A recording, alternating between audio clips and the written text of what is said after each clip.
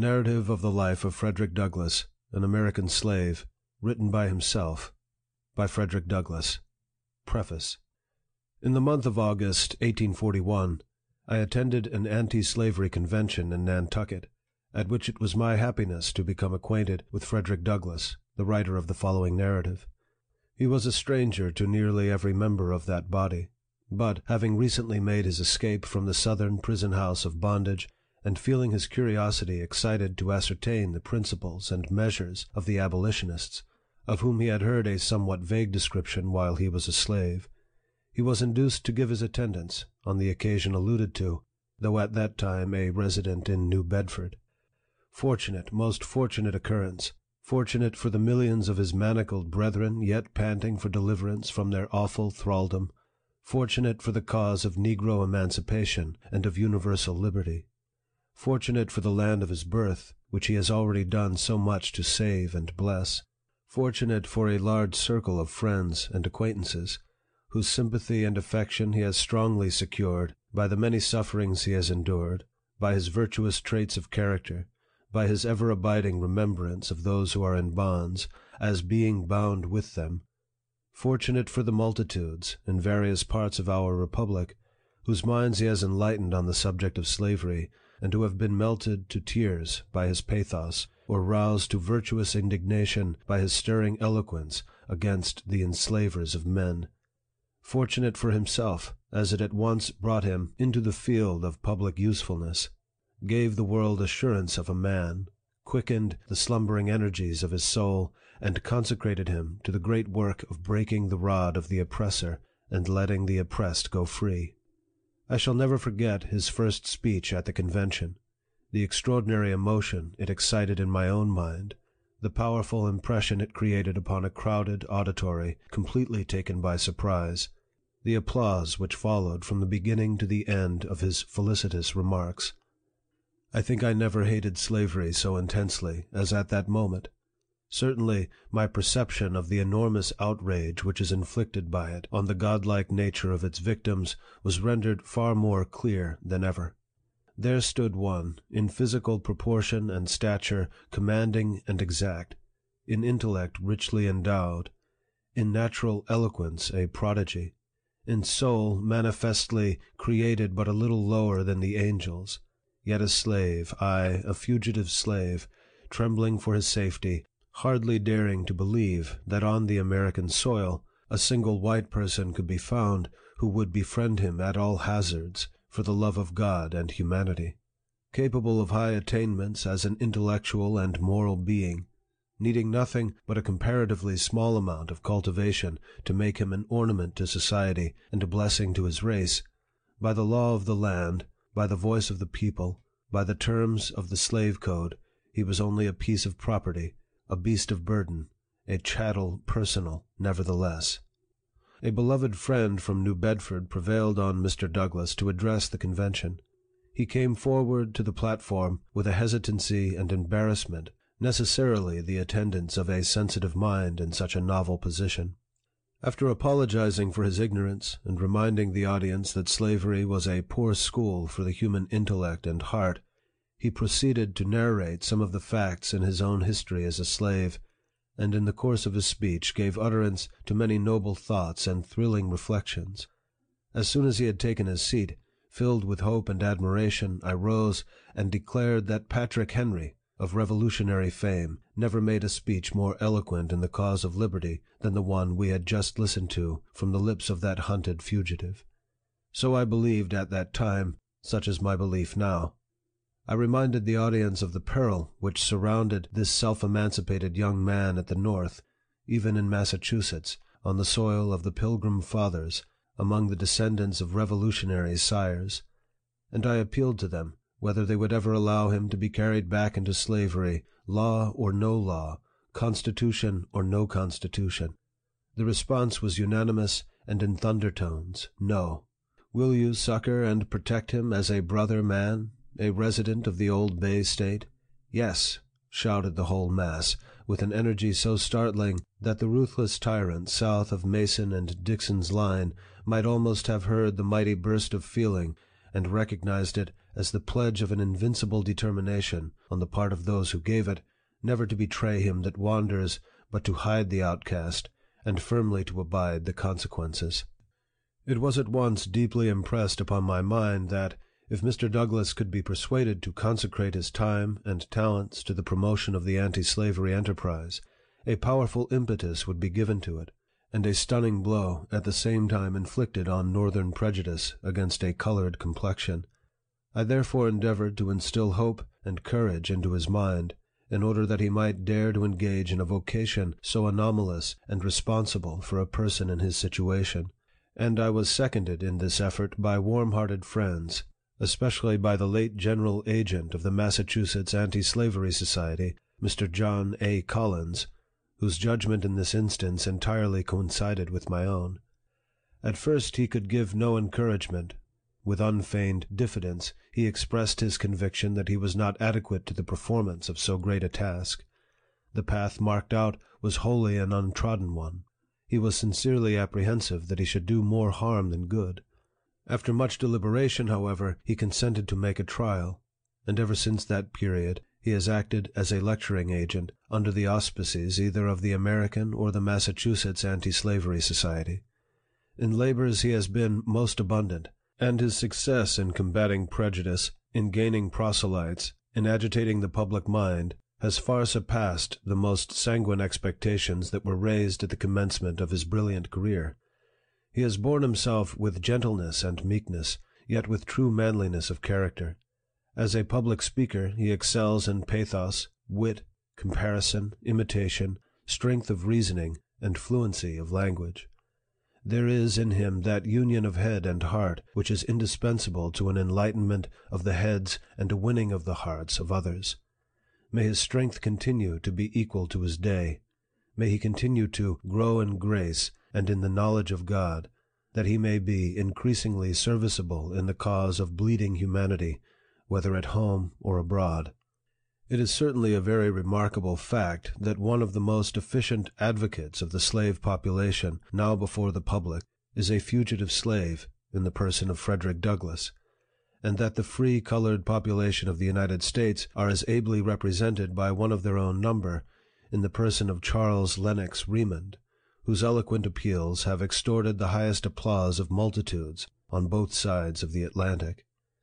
Let the calumniators of the colored race despise themselves for their baseness and illiberality of spirit, and henceforth cease to talk of the natural inferiority of those who require nothing but time and opportunity to attain to the highest point of human excellence. It may, perhaps, be fairly questioned whether any portion of the population of the earth could have endured the privations, sufferings, and horrors of slavery without having become more degraded in the scale of humanity than the slaves of African descent.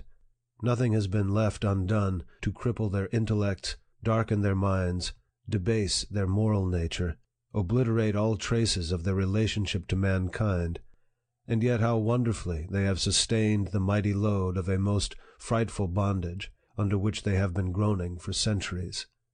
To illustrate the effect of slavery on the white man, to show that he has no powers of endurance in such a condition superior to those of his black brother, Daniel O'Connell, the distinguished advocate of universal emancipation and the mightiest champion of prostrate but not conquered Ireland, relates the following anecdote in a speech delivered by him in the Conciliation Hall, Dublin, before the Loyal National Repeal Association, March 31st, 1845. "No matter," said Mr. O'Connell, "under what specious term it may disguise itself, slavery is still hideous. It has a natural and inevitable tendency to brutalize every noble faculty of man. An American sailor who was cast away on the shore of Africa, where he was kept in slavery for 3 years, was, at the expiration of that period, found to be imbruted and stultified. He had lost all reasoning power, and having forgotten his native language, could only utter some savage gibberish between Arabic and English, which nobody could understand, and which even he himself found difficulty in pronouncing.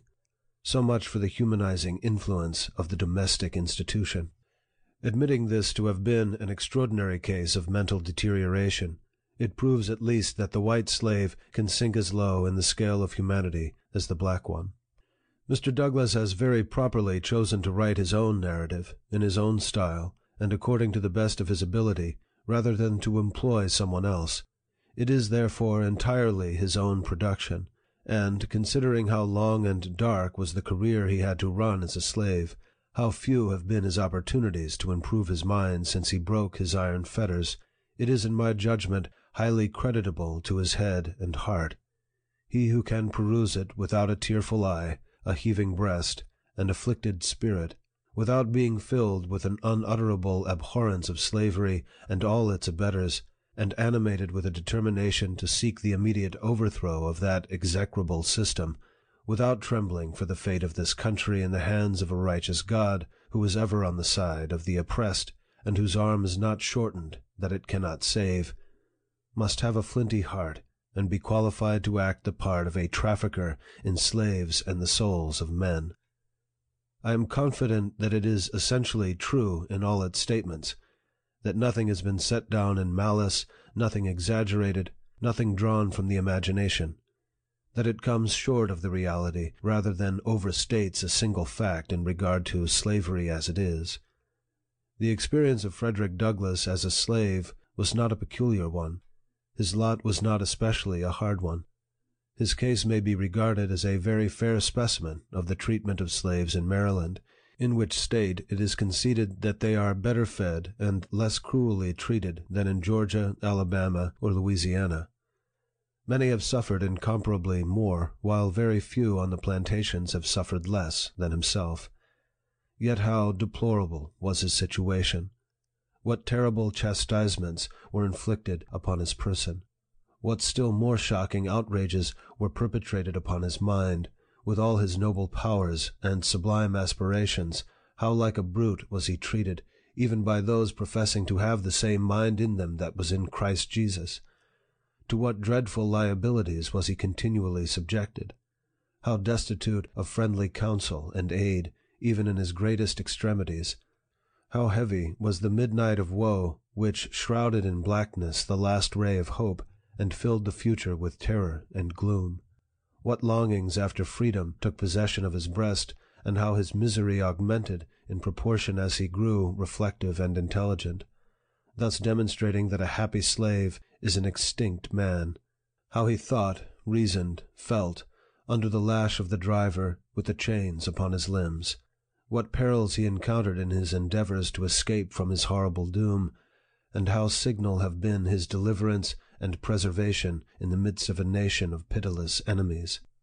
This narrative contains many affecting incidents, many passages of great eloquence and power, but I think the most thrilling of them all is the description Douglass gives of his feelings, as he stood soliloquizing respecting his fate and the chances of his one day being a freeman on the banks of the Chesapeake Bay, viewing the receding vessels as they flew with their white wings before the breeze, and apostrophizing them as animated by the living spirit of freedom. Who can read that passage and be insensible to its pathos and sublimity? Compressed into it is a whole Alexandrian library of thought, feeling, and sentiment, all that can, all that need be urged in the form of expostulation, entreaty, rebuke, against that crime of crimes, making man the property of his fellow man. Oh, how accursed is that system which entombs the godlike mind of man, defaces the divine image, reduces those who by creation were crowned with glory and honor to a level with four-footed beasts, and exalts the dealer in human flesh above all that is called God! Why should its existence be prolonged 1 hour? Is it not evil, only evil, and that continually? What does its presence imply but the absence of all fear of God, all regard for man on the part of the people of the United States? Heaven speed its eternal overthrow! So profoundly ignorant of the nature of slavery are many persons, that they are stubbornly incredulous whenever they read or listen to any recital of the cruelties which are daily inflicted on its victims. They do not deny that the slaves are held as property, but that terrible fact seems to convey to their minds no idea of injustice, exposure to outrage, or savage barbarity. Tell them of cruel scourgings, of mutilations and brandings, of scenes of pollution and blood, of the banishment of all light and knowledge, and they affect to be greatly indignant at such enormous exaggerations, such wholesale misstatements, such abominable libels on the character of the Southern planters, as if all these direful outrages were not the natural results of slavery, as if it were less cruel to reduce a human being to the condition of a thing than to give him a severe flagellation, or to deprive him of necessary food and clothing, as if whips, chains, thumbscrews, paddles, bloodhounds, overseers, drivers, patrols, were not all indispensable to keep the slaves down and to give protection to their ruthless oppressors, as if, when the marriage institution is abolished, concubinage, adultery, and incest must not necessarily abound. When all the rights of humanity are annihilated, any barrier remains to protect the victim from the fury of the spoiler.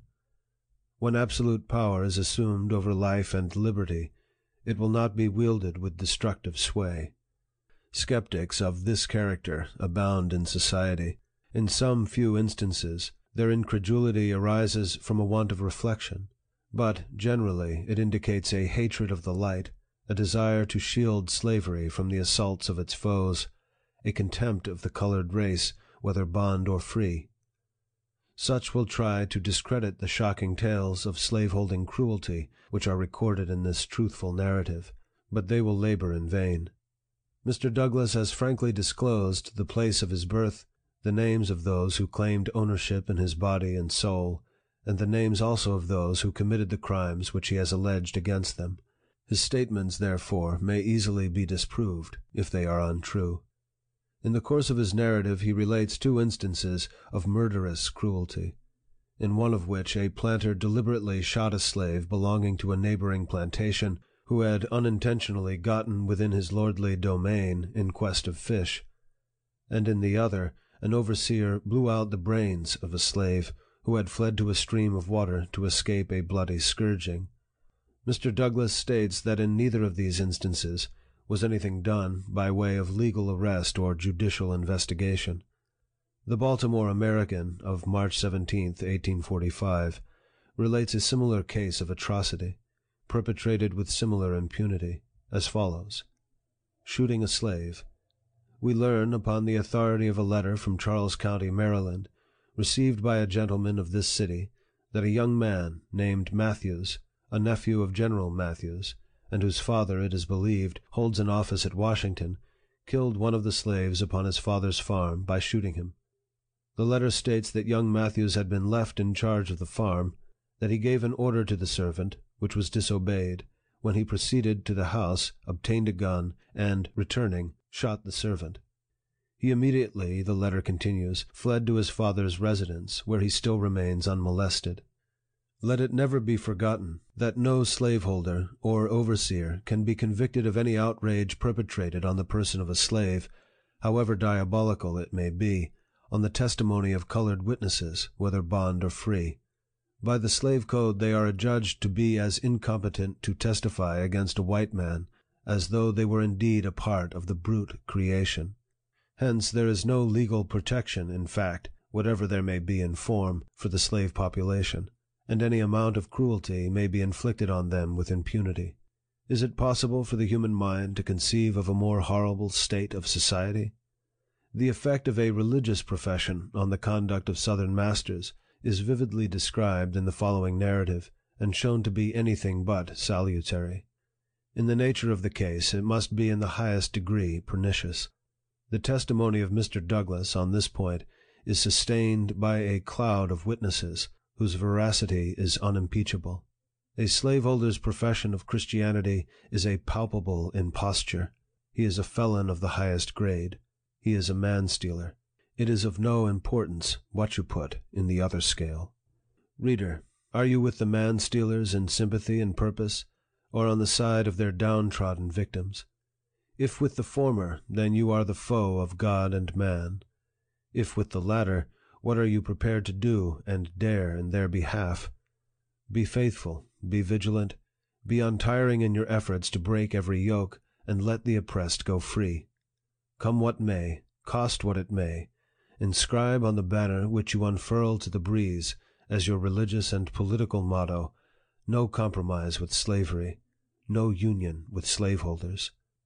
William Lloyd Garrison, Boston, May 1st, 1845. End of Preface. Letter from Wendell Phillips, Esquire. Boston, April 22nd, 1845.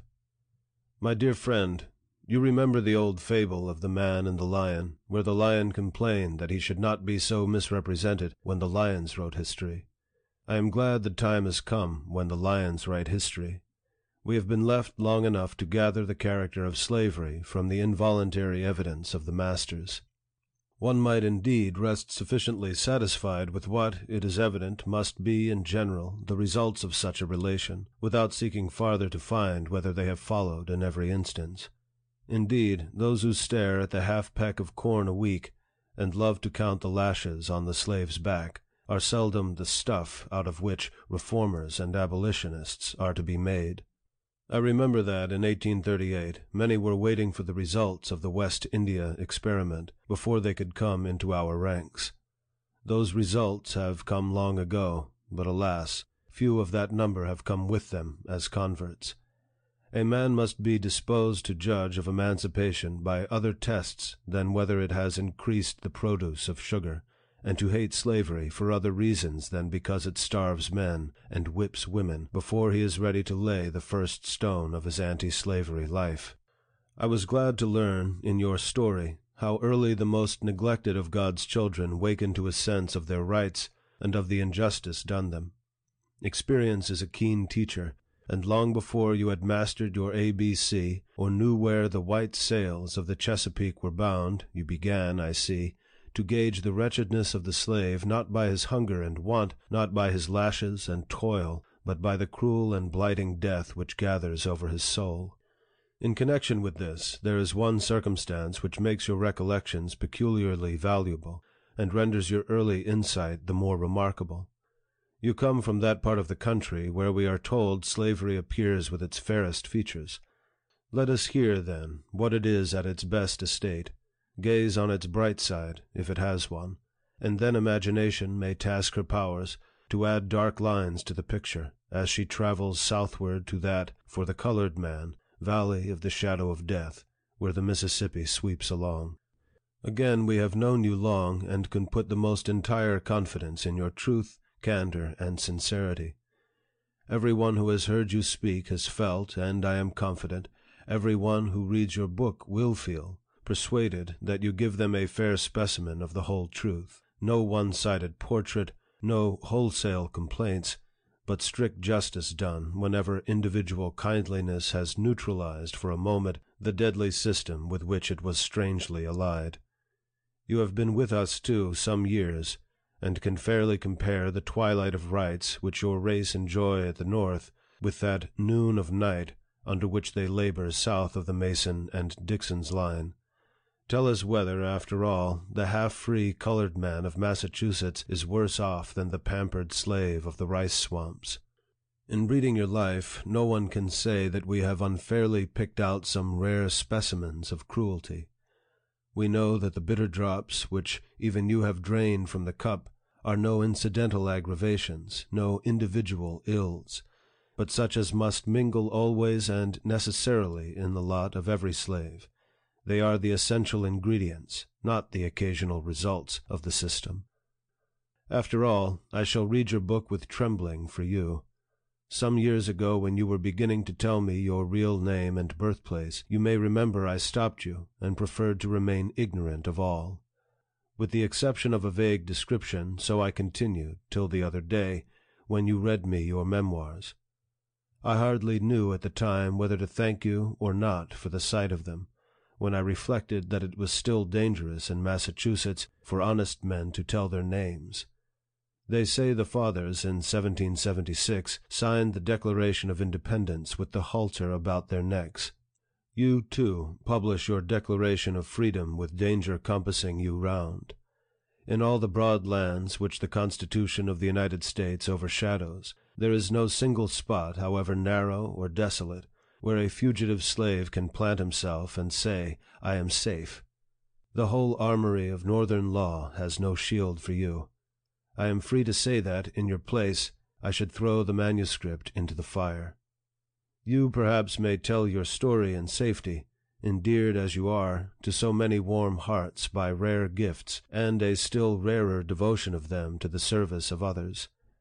But it will be owing only to your labors and the fearless efforts of those who, trampling the laws and constitution of the country under their feet, are determined that they will hide the outcast, and that their hearths shall be, spite of the law, an asylum for the oppressed, if, some time or other, the humblest may stand in our streets, and bear witness in safety against the cruelties of which he has been the victim.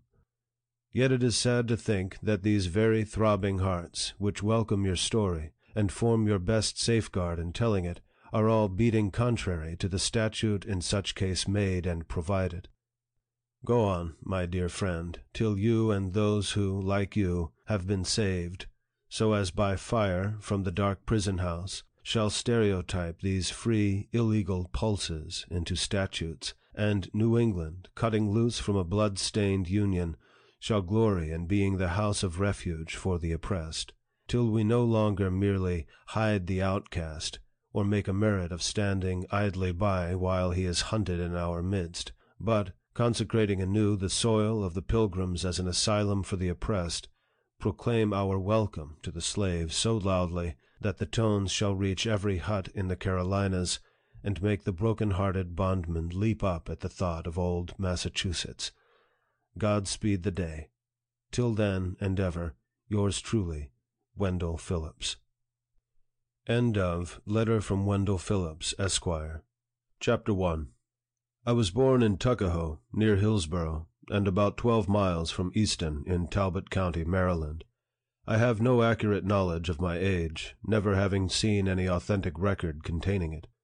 By far the larger part of the slaves know as little of their ages as horses know of theirs, and it is the wish of most masters within my knowledge to keep their slaves thus ignorant. I do not remember to have ever met a slave who could tell of his birthday. They seldom come nearer to it than planting time, harvest time, cherry time, spring time, or fall time. A want of information concerning my own was a source of unhappiness to me, even during childhood. The white children could tell their ages. I could not tell why I ought to be deprived of the same privilege. I was not allowed to make any inquiries of my master concerning it. He deemed all such inquiries on the part of a slave improper and impertinent, and evidence of a restless spirit. The nearest estimate I can give makes me now between 27 and 28 years of age. I come to this from hearing my master say, sometime during 1835, I was about 17 years old. My mother was named Harriet Bailey. She was the daughter of Isaac and Betsy Bailey, both colored and quite dark. My mother was of a darker complexion than either my grandmother or grandfather. My father was a white man. He was admitted to be such by all I ever heard speak of my parentage. The opinion was also whispered that my master was my father, but of the correctness of this opinion I know nothing. The means of knowing was withheld from me.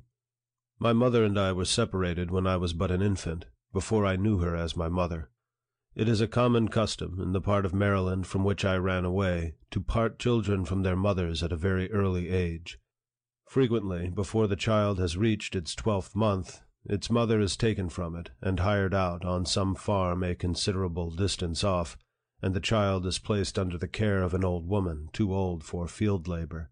For what this separation is done, I do not know, unless it be to hinder the development of the child's affection toward its mother, and to blunt and destroy the natural affection of the mother for the child. This is the inevitable result. I never saw my mother, to know her as such, more than 4 or 5 times in my life, and each of these times was very short in duration, and at night. She was hired by a Mr. Stewart, who lived about 12 miles from my home. She made her journeys to see me in the night, traveling the whole distance on foot, after the performance of her day's work. She was a field hand, and a whipping is the penalty of not being in the field at sunrise, unless a slave has special permission from his or her master to the contrary, a permission which they seldom get, and one that gives to him that gives it the proud name of being a kind master.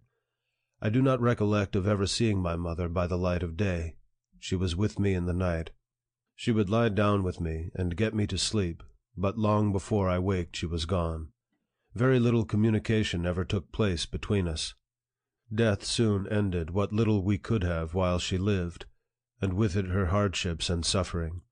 She died when I was about 7 years old, on one of my master's farms, near Lee's Mill. I was not allowed to be present during her illness, at her death, or burial. She was gone long before I knew anything about it. Never having enjoyed, to any considerable extent, her soothing presence, her tender and watchful care, I received the tidings of her death with much the same emotions I should have probably felt at the death of a stranger. Called thus suddenly away, she left me without the slightest intimation of who my father was. The whisper that my master was my father may or may not be true, and, true or false, it is of but little consequence to my purpose whilst the fact remains in all its glaring odiousness, that slaveholders have ordained and by law established that the children of slave women shall in all cases follow the condition of their mothers. And this is done too obviously to administer to their own lusts, and make a gratification of their wicked desires profitable as well as pleasurable. For by this cunning arrangement, the slaveholder, in cases not a few, sustains to his slaves the double relation of master and father. I know of such cases, and it is worthy of remark that such slaves invariably suffer greater hardships, and have more to contend with, than others. They are, in the first place, a constant offense to their mistress. She is ever disposed to find fault with them. They can seldom do anything to please her. She is never better pleased than when she sees them under the lash, especially when she suspects her husband of showing to his mulatto children favors which he withholds from his black slaves. The master is frequently compelled to sell this class of his slaves, out of deference to the feelings of his white wife. And cruel as the deed may strike any one to be, for a man to sell his own children to human flesh-mongers, it is often the dictate of humanity for him to do so. For, unless he does this, he must not only whip them himself, but must stand by and see one white son tie up his brother, of but a few shades darker complexion than himself, and ply the gory lash to his naked back. And if he lisp one word of disapproval, it is set down to his parental partiality, and only makes a bad matter worse, both for himself and the slave whom he would protect and defend. Every year brings with it multitudes of this class of slaves. It was doubtless in consequence of a knowledge of this fact that one great statesman of the South predicted the downfall of slavery by the inevitable laws of population. Whether this prophecy is ever fulfilled or not, it is nevertheless plain that a very different-looking class of people are springing up at the South, and are now held in slavery, from those originally brought to this country from Africa. And if their increase will do no other good, it will do away the force of the argument that God cursed Ham, and therefore American slavery is right. If the lineal descendants of Ham are alone to be scripturally enslaved, it is certain that slavery at the South must soon become unscriptural. For thousands are ushered into the world annually, who, like myself, owe their existence to white fathers, and those fathers most frequently their own masters. I have had 2 masters. My first master's name was Anthony. I do not remember his first name. He was generally called Captain Anthony, a title which, I presume, he acquired by sailing a craft on the Chesapeake Bay. He was not considered a rich slaveholder. He owned 2 or 3 farms, and about 30 slaves. His farms and slaves were under the care of an overseer. The overseer's name was Plummer. Mr. Plummer was a miserable drunkard, a profane swearer, and a savage monster. He always went armed with a cowskin and a heavy cudgel. I have known him to cut and slash the women's heads so horribly that even master would be enraged at his cruelty, and would threaten to whip him if he did not mind himself. Master, however, was not a humane slaveholder. It required extraordinary barbarity on the part of an overseer to affect him. He was a cruel man, hardened by a long life of slaveholding. He would at times seem to take great pleasure in whipping a slave. I have often been awakened at the dawn of day by the most heart-rending shrieks of an own aunt of mine, whom he used to tie up to a joist and whip upon her naked back till she was literally covered with blood. No words, no tears, no prayers from his gory victim seemed to move his iron heart from its bloody purpose. The louder she screamed, the harder he whipped, and where the blood ran fastest, there he whipped longest. He would whip her to make her scream, and whip her to make her hush, and not until overcome by fatigue would he cease to swing the blood-clotted cowskin. I remember the first time I ever witnessed this horrible exhibition. I was quite a child, but I well remember it. I never shall forget it whilst I remember anything. It was the first of a long series of such outrages, of which I was doomed to be a witness and a participant. It struck me with awful force. It was the blood-stained gate, the entrance to the hell of slavery through which I was about to pass. It was a most terrible spectacle. I wish I could commit to paper the feelings with which I beheld it. This occurrence took place very soon after I went to live with my old master, and under the following circumstances. Aunt Hester went out one night, where or for what I do not know, and happened to be absent when my master desired her presence. He had ordered her not to go out evenings, and warned her that she must never let him catch her in company with a young man, who was paying attention to her, belonging to Colonel Lloyd. The young man's name was Ned Roberts, generally called Lloyd's Ned. Why master was so careful of her may be safely left to conjecture. She was a woman of noble form and of graceful proportions, having very few equals and fewer superiors in personal appearance among the colored or white women of our neighborhood. Aunt Hester had not only disobeyed his orders in going out, but had been found in company with Lloyd's Ned, which circumstance I found, from what he said while whipping her, was the chief offense. Had he been a man of pure morals himself, he might have been thought interested in protecting the innocence of my aunt, but those who knew him will not suspect him of any such virtue. Before he commenced whipping Aunt Hester, he took her into the kitchen and stripped her from neck to waist, leaving her neck, shoulders, and back entirely naked. He then told her to cross her hands, calling her at the same time a D-B-. After crossing her hands, he tied them with a strong rope, and led her to a stool under a large hook in the joist, put in for the purpose. He made her get upon the stool, and tied her hands to the hook. She now stood fair for his infernal purpose. Her arms were stretched up at their full length, so that she stood upon the ends of her toes. He then said to her, "Now, you D-B-, I'll learn you how to disobey my orders." And after rolling up his sleeves, he commenced to lay on the heavy cowskin, and soon the warm, red blood, amid heart-rending shrieks from her and horrid oaths from him, came dripping to the floor. I was so terrified and horror-stricken at the sight that I hid myself in a closet, and dared not venture out till long after the bloody transaction was over. I expected it would be my turn next. It was all new to me. I had never seen anything like it before. I had always lived with my grandmother on the outskirts of the plantation, where she was put to raise the children of the younger women. I had therefore been, until now, out of the way of the bloody scenes that often occurred on the plantation. Chapter 2. My master's family consisted of 2 sons, Andrew and Richard, one daughter, Lucretia, and her husband, Captain Thomas Auld. They lived in one house, upon the home plantation of Colonel Edward Lloyd. My master was Colonel Lloyd's clerk and superintendent. He was what might be called the overseer of the overseers. I spent 2 years of childhood on this plantation in my old master's family. It was here that I witnessed the bloody transaction recorded in the first chapter, and as I received my first impressions of slavery on this plantation, I will give some description of it, and of slavery as it there existed. The plantation is about 12 miles north of Easton, in Talbot County, and is situated on the border of Miles River. The principal products raised upon it were tobacco, corn, and wheat. These were raised in great abundance, so that, with the products of this and the other farms belonging to him, he was able to keep in almost constant employment a large sloop in carrying them to market at Baltimore. This sloop was named Sally Lloyd in honor of one of the colonel's daughters. My master's son-in-law, Captain Auld, was master of the vessel. She was otherwise manned by the colonel's own slaves. Their names were Peter, Isaac, Rich, and Jake. These were esteemed very highly by the other slaves, and looked upon as the privileged ones of the plantation, for it was no small affair, in the eyes of the slaves, to be allowed to see Baltimore.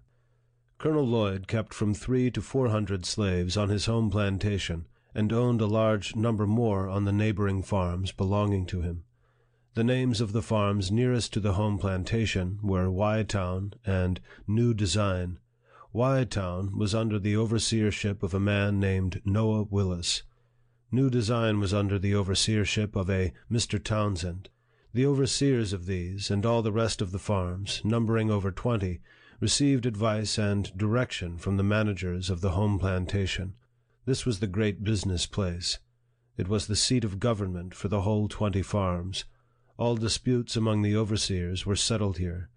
If a slave was convicted of any high misdemeanor, became unmanageable, or evinced a determination to run away, he was brought immediately here, severely whipped, put on board the sloop, carried to Baltimore, and sold to Austin Woolfolk or some other slave trader as a warning to the slaves remaining. Here, too, the slaves of all the other farms received their monthly allowance of food and their yearly clothing. The men and women slaves received, as their monthly allowance of food, 8 pounds of pork, or its equivalent in fish, and 1 bushel of cornmeal. Their yearly clothing consisted of 2 coarse linen shirts, 1 pair of linen trousers like the shirts, 1 jacket, 1 pair of trousers for winter, made of coarse negro cloth, 1 pair of stockings, and 1 pair of shoes, the whole of which could not have cost more than $7. The allowance of the slave children was given to their mothers, or the old women having the care of them. The children unable to work in the field had neither shoes, stockings, jackets, nor trousers given to them. Their clothing consisted of 2 coarse linen shirts per year. When these failed them, they went naked until the next allowance day. Children from 7 to 10 years old, of both sexes, almost naked, might be seen at all seasons of the year.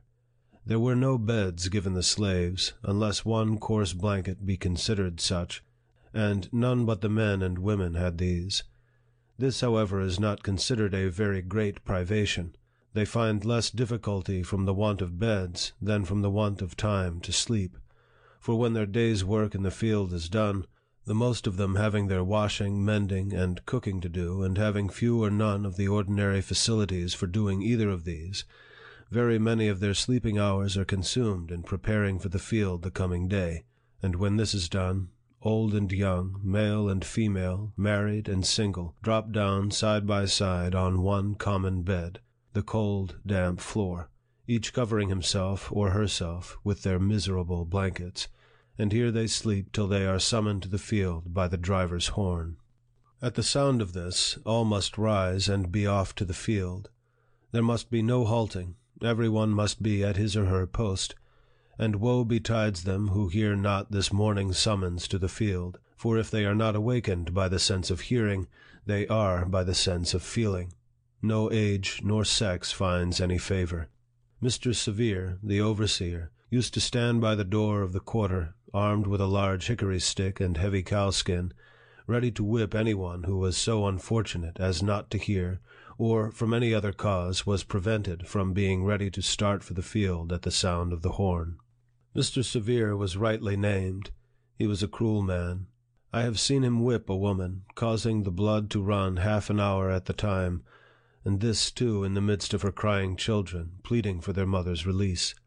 He seemed to take pleasure in manifesting his fiendish barbarity. Added to his cruelty, he was a profane swearer. It was enough to chill the blood and stiffen the hair of an ordinary man to hear him talk. Scarce a sentence escaped him, but that was commenced or concluded by some horrid oath. The field was the place to witness his cruelty and profanity. His presence made it both the field of blood and of blasphemy. From the rising till the going down of the sun, he was cursing, raving, cutting, and slashing among the slaves of the field in the most frightful manner. His career was short. He died very soon after I went to Colonel Lloyd's, and he died as he lived, uttering, with his dying groans, bitter curses and horrid oaths. His death was regarded by the slaves as the result of a merciful providence. Mr. Severe's place was filled by a Mr. Hopkins. He was a very different man. He was less cruel, less profane, and made less noise than Mr. Severe. His course was characterized by no extraordinary demonstrations of cruelty. He whipped, but seemed to take no pleasure in it. He was called by the slaves a good overseer. The home plantation of Colonel Lloyd wore the appearance of a country village. All the mechanical operations for all the farms were performed here. The shoemaking and mending, the blacksmithing, cartwrighting, coopering, weaving, and grain grinding were all performed by the slaves on the home plantation. The whole place wore a businesslike aspect very unlike the neighboring farms. The number of houses, too, conspired to give it advantage over the neighboring farms. It was called by the slaves the Great House Farm. Few privileges were esteemed higher by the slaves of the out farms than that of being selected to do errands at the Great House Farm. It was associated in their minds with greatness. A representative could not be prouder of his election to a seat in the American Congress than a slave on one of the out farms would be of his election to do errands at the Great House Farm. They regarded it as evidence of great confidence reposed in them by their overseers, and it was on this account, as well as a constant desire to be out of the field from under the driver's lash, that they esteemed it a high privilege, one worth careful living for. He was called the smartest and most trusty fellow, who had this honor conferred upon him the most frequently. The competitors for this office sought as diligently to please their overseers as the office-seekers in the political parties seek to please and deceive the people. The same traits of character might be seen in Colonel Lloyd's slaves as are seen in the slaves of the political parties.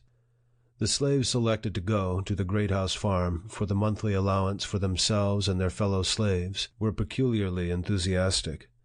While on their way, they would make the dense old woods for miles around reverberate with their wild songs, revealing at once the highest joy and the deepest sadness. They would compose and sing as they went along, consulting neither time nor tune. The thought that came up came out, if not in the word, in the sound, and as frequently in the one as in the other.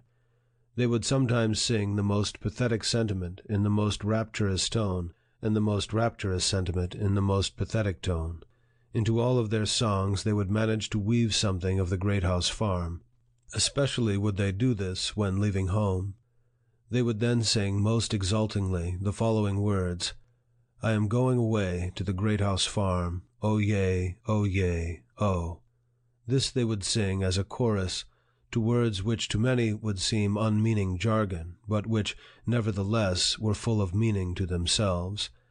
I have sometimes thought that the mere hearing of those songs would do more to impress some minds with the horrible character of slavery than the reading of whole volumes of philosophy on the subject could do. I did not, when a slave, understand the deep meaning of those rude and apparently incoherent songs. I was myself within the circle, so that I neither saw nor heard as those without might see and hear. They told a tale of woe, which was then altogether beyond my feeble comprehension. They were tones loud, long, and deep. They breathed the prayer and complaint of souls boiling over with the bitterest anguish. Every tone was a testimony against slavery and a prayer to God for deliverance from chains. The hearing of those wild notes always depressed my spirit and filled me with ineffable sadness. I have frequently found myself in tears while hearing them. The mere recurrence to those songs even now afflicts me, and while I am writing these lines, an expression of feeling has already found its way down my cheek. To those songs I trace my first glimmering conception of the dehumanizing character of slavery. I can never get rid of that conception. Those songs still follow me, to deepen my hatred of slavery and quicken my sympathies for my brethren in bonds. If any one wishes to be impressed with the soul-killing effects of slavery, let him go to Colonel Lloyd's plantation, and, on allowance day, place himself in the deep pine woods, and there let him, in silence, analyze the sounds that shall pass through the chambers of his soul, and if he is not thus impressed, it will only be because there is no flesh in his obdurate heart. I have often been utterly astonished, since I came to the North, to find persons who could speak of the singing among slaves as evidence of their contentment and happiness. It is impossible to conceive of a greater mistake. Slaves sing most when they are most unhappy. The songs of the slave represent the sorrows of his heart, and he is relieved by them only as an aching heart is relieved by its tears. At least, such is my experience.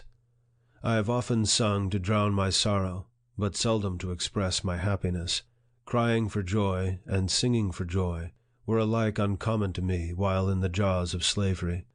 The singing of a man cast away upon a desolate island might be as appropriately considered as evidence of contentment and happiness as the singing of a slave. The songs of the one and of the other are prompted by the same emotion. End of chapter 2. Chapter 3. Colonel Lloyd kept a large and finely cultivated garden, which afforded almost constant employment for 4 men, besides the chief gardener, Mr. McDermott. This garden was probably the greatest attraction of the place. During the summer months, people came from far and near, from Baltimore, Easton, and Annapolis, to see it. It abounded in fruits of almost every description, from the hardy apple of the North to the delicate orange of the South. This garden was not the least source of trouble on the plantation. Its excellent fruit was quite a temptation to the hungry swarms of boys, as well as the older slaves belonging to the colonel, few of whom had the virtue or the vice to resist it. Scarcely a day passed during the summer but that some slave had to take the lash for stealing fruit. The colonel had to resort to all kinds of stratagems to keep his slaves out of the garden. The last and most successful one was that of tarring his fence all around, after which, if a slave was caught with any tar upon his person, it was deemed sufficient proof that he had either been into the garden or had tried to get in. In either case, he was severely whipped by the chief gardener. This plan worked well. The slaves became as fearful of tar as of the lash. They seemed to realize the impossibility of touching tar without being defiled. The colonel also kept a splendid riding equipage. His stable and carriage-house presented the appearance of some of our large city livery establishments. His horses were of the finest form and noblest blood. His carriage-house contained 3 splendid coaches, 3 or 4 gigs, besides Dearborns and barouches of the most fashionable style.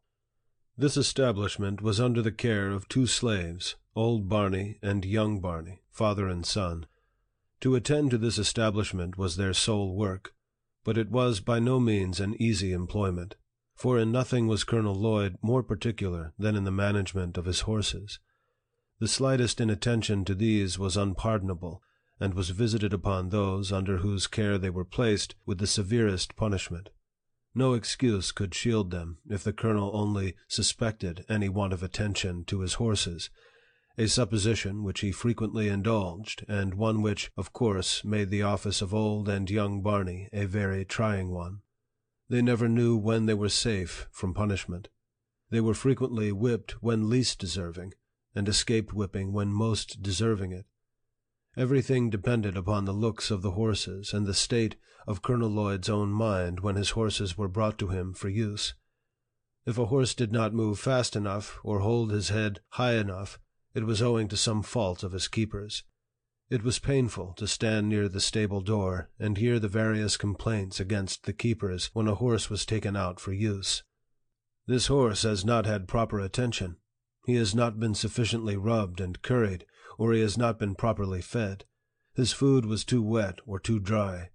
He got it too soon or too late. He was too hot or too cold. He had too much hay and not enough of grain, or he had too much grain and not enough of hay. Instead of old Barney's attending to the horse, he had very improperly left it to his son. To all these complaints, no matter how unjust, the slave must answer never a word. Colonel Lloyd could not brook any contradiction from a slave. When he spoke, a slave must stand, listen, and tremble, and such was literally the case. I have seen Colonel Lloyd make old Barney, a man between 50 and 60 years of age, uncover his bald head, kneel down upon the cold, damp ground, and receive upon his naked and toil-worn shoulders more than 30 lashes at the time. Colonel Lloyd had 3 sons, Edward, Murray, and Daniel, and 3 sons-in-law, Mr. Winder, Mr. Nicholson, and Mr. Lowndes. All of these lived at the Great House Farm, and enjoyed the luxury of whipping the servants when they pleased, from old Barney down to William Wilkes, the coach-driver. I have seen Winder make one of the house servants stand off from him a suitable distance to be touched with the end of his whip, and at every stroke raise great ridges upon his back. To describe the wealth of Colonel Lloyd would be almost equal to describing the riches of Job. He kept from 10 to 15 house servants. He was said to own 1,000 slaves, and I think this estimate quite within the truth. Colonel Lloyd owned so many that he did not know them when he saw them, nor did all the slaves of the out farms know him. It is reported of him that, while riding along the road one day, he met a colored man, and addressed him in the usual manner of speaking to colored people on the public highways of the South. "Well, boy, whom do you belong to?" "To Colonel Lloyd," replied the slave. "Well, does the colonel treat you well?" "No, sir," was the ready reply. "What, does he work you too hard?" "Yes, sir." "Well, don't he give you enough to eat?" "Yes, sir, he gives me enough, such as it is." The colonel, after ascertaining where the slave belonged, rode on. The man also went on about his business, not dreaming that he had been conversing with his master. He thought, said, and heard nothing more of the matter until 2 or 3 weeks afterwards. The poor man was then informed by his overseer that, for having found fault with his master, he was now to be sold to a Georgia trader. He was immediately chained and handcuffed, and thus, without a moment's warning, he was snatched away and forever sundered from his family and friends by a hand more unrelenting than death. This is the penalty of telling the truth, of telling the simple truth in answer to a series of plain questions. It is partly in consequence of such facts that slaves, when inquired of as to their condition and the character of their masters, almost universally say they are contented, and that their masters are kind. The slaveholders have been known to send in spies among their slaves, to ascertain their views and feelings in regard to their condition. The frequency of this has had the effect to establish among the slaves the maxim that a still tongue makes a wise head. They suppress the truth rather than take the consequences of telling it, and in so doing prove themselves a part of the human family. If they have anything to say of their masters, it is generally in their master's favor, especially when speaking to an untried man. I have been frequently asked, when a slave, if I had a kind master, and do not remember ever to have given a negative answer. Nor did I, in pursuing this course, consider myself as uttering what was absolutely false, for I always measured the kindness of my master by the standard of kindness set up among slaveholders around us. Moreover, slaves are like other people, and imbibe prejudices quite common to others. They think their own better than that of others. Many, under the influence of this prejudice, think their own masters are better than the masters of other slaves, and this, too, in some cases, when the very reverse is true. Indeed, it is not uncommon for slaves even to fall out and quarrel among themselves about the relative goodness of their masters, each contending for the superior goodness of his own over that of the others. At the same time, they mutually execrate their masters when viewed separately. It was so on our plantation. When Colonel Lloyd's slaves met the slaves of Jacob Jepson, they seldom parted without a quarrel about their masters, Colonel Lloyd's slaves contending that he was the richest, and Mr. Jepson's slaves that he was the smartest and most of a man. Colonel Lloyd's slaves would boast his ability to buy and sell Jacob Jepson. Mr. Jepson's slaves would boast his ability to whip Colonel Lloyd. These quarrels would almost always end in a fight between the parties, and those that whipped were supposed to have gained the point at issue. They seemed to think that the greatness of their masters was transferable to themselves. It was considered as being bad enough to be a slave, but to be a poor man's slave was deemed a disgrace indeed. End of chapter 3. Chapter 4. Mr. Hopkins remained but a short time in the office of overseer. Why his career was so short, I do not know, but suppose he lacked the necessary severity to suit Colonel Lloyd. Mr. Hopkins was succeeded by Mr. Austin Gore, a man possessing in an eminent degree all those traits of character indispensable to what is called a first-rate overseer.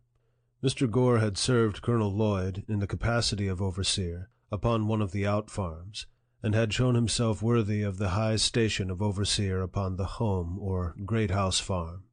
Mr. Gore was proud, ambitious, and persevering. He was artful, cruel, and obdurate. He was just the man for such a place, and it was just the place for such a man.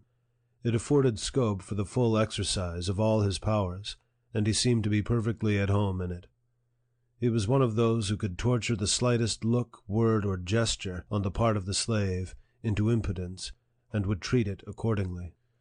There must be no answering back to him. No explanation was allowed a slave showing himself to have been wrongfully accused. Mr. Gore acted fully up to the maxim laid down by slaveholders: "It is better that a dozen slaves suffer under the lash, than that the overseer should be convicted, in the presence of the slaves, of having been at fault." No matter how innocent a slave might be, it availed him nothing, when accused by Mr. Gore of any misdemeanor. To be accused was to be convicted, and to be convicted was to be punished, the one always following the other with immutable certainty. To escape punishment was to escape accusation, and few slaves had the fortune to do either under the overseership of Mr. Gore. He was just proud enough to demand the most debasing homage of the slave, and quite servile enough to crouch, himself, at the feet of the master. He was ambitious enough to be contented with nothing short of the highest rank of overseers, and persevering enough to reach the height of his ambition. He was cruel enough to inflict the severest punishment, artful enough to descend to the lowest trickery, and obdurate enough to be insensible to the voice of a reproving conscience. He was, of all the overseers, the most dreaded by the slaves. His presence was painful, his eye flashed confusion, and seldom was his sharp, shrill voice heard without producing horror and trembling in their ranks. Mr. Gore was a grave man, and, though a young man, he indulged in no jokes, said no funny words, seldom smiled. His words were in perfect keeping with his looks, and his looks were in perfect keeping with his words. Overseers will sometimes indulge in a witty word, even with the slaves. Not so with Mr. Gore. He spoke but to command, and commanded but to be obeyed. He dealt sparingly with his words, and bountifully with his whip, never using the former where the latter would answer as well. When he whipped, he seemed to do so from a sense of duty, and feared no consequences. He did nothing reluctantly, no matter how disagreeable, always at his post, never inconsistent. He never promised but to fulfill. He was, in a word, a man of the most inflexible firmness and stone-like coolness. His savage barbarity was equaled only by the consummate coolness with which he committed the grossest and most savage deeds upon the slaves under his charge. Mr. Gore once undertook to whip one of Colonel Lloyd's slaves by the name of Denby. He had given Denby but few stripes when, to get rid of the scourging, he ran and plunged himself into a creek, and stood there at the depth of his shoulders, refusing to come out. Mr. Gore told him that he would give him 3 calls, and that, if he did not come out at the 3rd call, he would shoot him. The 1st call was given. Denby made no response, but stood his ground. The 2nd and 3rd calls were given with the same result. Mr. Gore then, without consultation or deliberation with any one, not even giving Denby an additional call, raised his musket to his face, taking deadly aim at his standing victim, and in an instant poor Denby was no more. His mangled body sank out of sight, and blood and brains marked the water where he had stood. A thrill of horror flashed through every soul upon the plantation, excepting Mr. Gore. He alone seemed cool and collected. He was asked by Colonel Lloyd and my old master why he resorted to this extraordinary expedient. His reply was, as well as I can remember, that Denby had become unmanageable. He was setting a dangerous example to the other slaves, one which, if suffered to pass without some such demonstration on his part, would finally lead to the total subversion of all rule and order upon the plantation. He argued that if one slave refused to be corrected, and escaped with his life, the other slaves would soon copy the example, the result of which would be the freedom of the slaves and the enslavement of the whites. Mr. Gore's defense was satisfactory. He was continued in his station as overseer upon the home plantation. His fame as an overseer went abroad. His horrid crime was not even submitted to judicial investigation. It was committed in the presence of slaves, and they, of course, could neither institute a suit nor testify against him. And thus the guilty perpetrator of one of the bloodiest and most foul murders goes unwhipped of justice, and uncensured by the community in which he lives. Mr. Gore lived in St. Michael's, Talbot County, Maryland, when I left there, and if he is still alive, he very probably lives there now, and if so, he is now, as he was then, as highly esteemed and as much respected as though his guilty soul had not been stained with his brother's blood. I speak advisedly when I say this, that killing a slave, or any colored person, in Talbot County, Maryland, is not treated as a crime, either by the courts or the community. Mr. Thomas Landman, of St. Michael's, killed 2 slaves, one of whom he killed with a hatchet by knocking his brains out. He used to boast of the commission of the awful and bloody deed. I have heard him do so laughingly, saying, among other things, that he was the only benefactor of his country in the company, and that when others would do as much as he had done, we should be relieved of the niggers. The wife of Mr. Giles Hick, living but a short distance from where I used to live, murdered my wife's cousin, a young girl between 15 and 16 years of age, mangling her person in the most horrible manner, breaking her nose and breastbone with a stick, so that the poor girl expired in a few hours afterward. She was immediately buried, but had not been in her untimely grave but a few hours before she was taken up and examined by the coroner, who decided that she had come to her death by severe beating. The offense for which this girl was murdered was this: she had been set that night to mind Mrs. Hick's baby, and during the night she fell asleep, and the baby cried. She, having lost her rest for several nights previous, did not hear the crying. They were both in the room with Mrs. Hicks. Mrs. Hicks, finding the girl slow to move, jumped from her bed, seized an oak stick of wood by the fireplace, and with it broke the girl's nose and breastbone, and thus ended her life. I will not say that this most horrid murder produced no sensation in the community. It did produce sensation, but not enough to bring the murderess to punishment. There was a warrant issued for her arrest, but it was never served.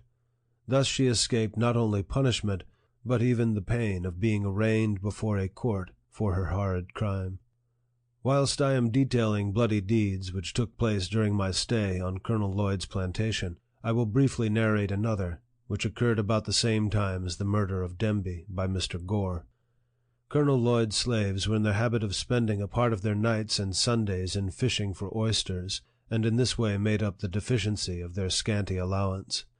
An old man belonging to Colonel Lloyd, while thus engaged, happened to get beyond the limits of Colonel Lloyd's, and on the premises of Mr. Beal Bondley. At this trespass, Mr. Bondley took offense, and with his musket came down to the shore, and blew its deadly contents into the poor old man. Mr. Bondley came over to see Colonel Lloyd the next day. Whether to pay him for his property, or to justify himself in what he had done, I know not.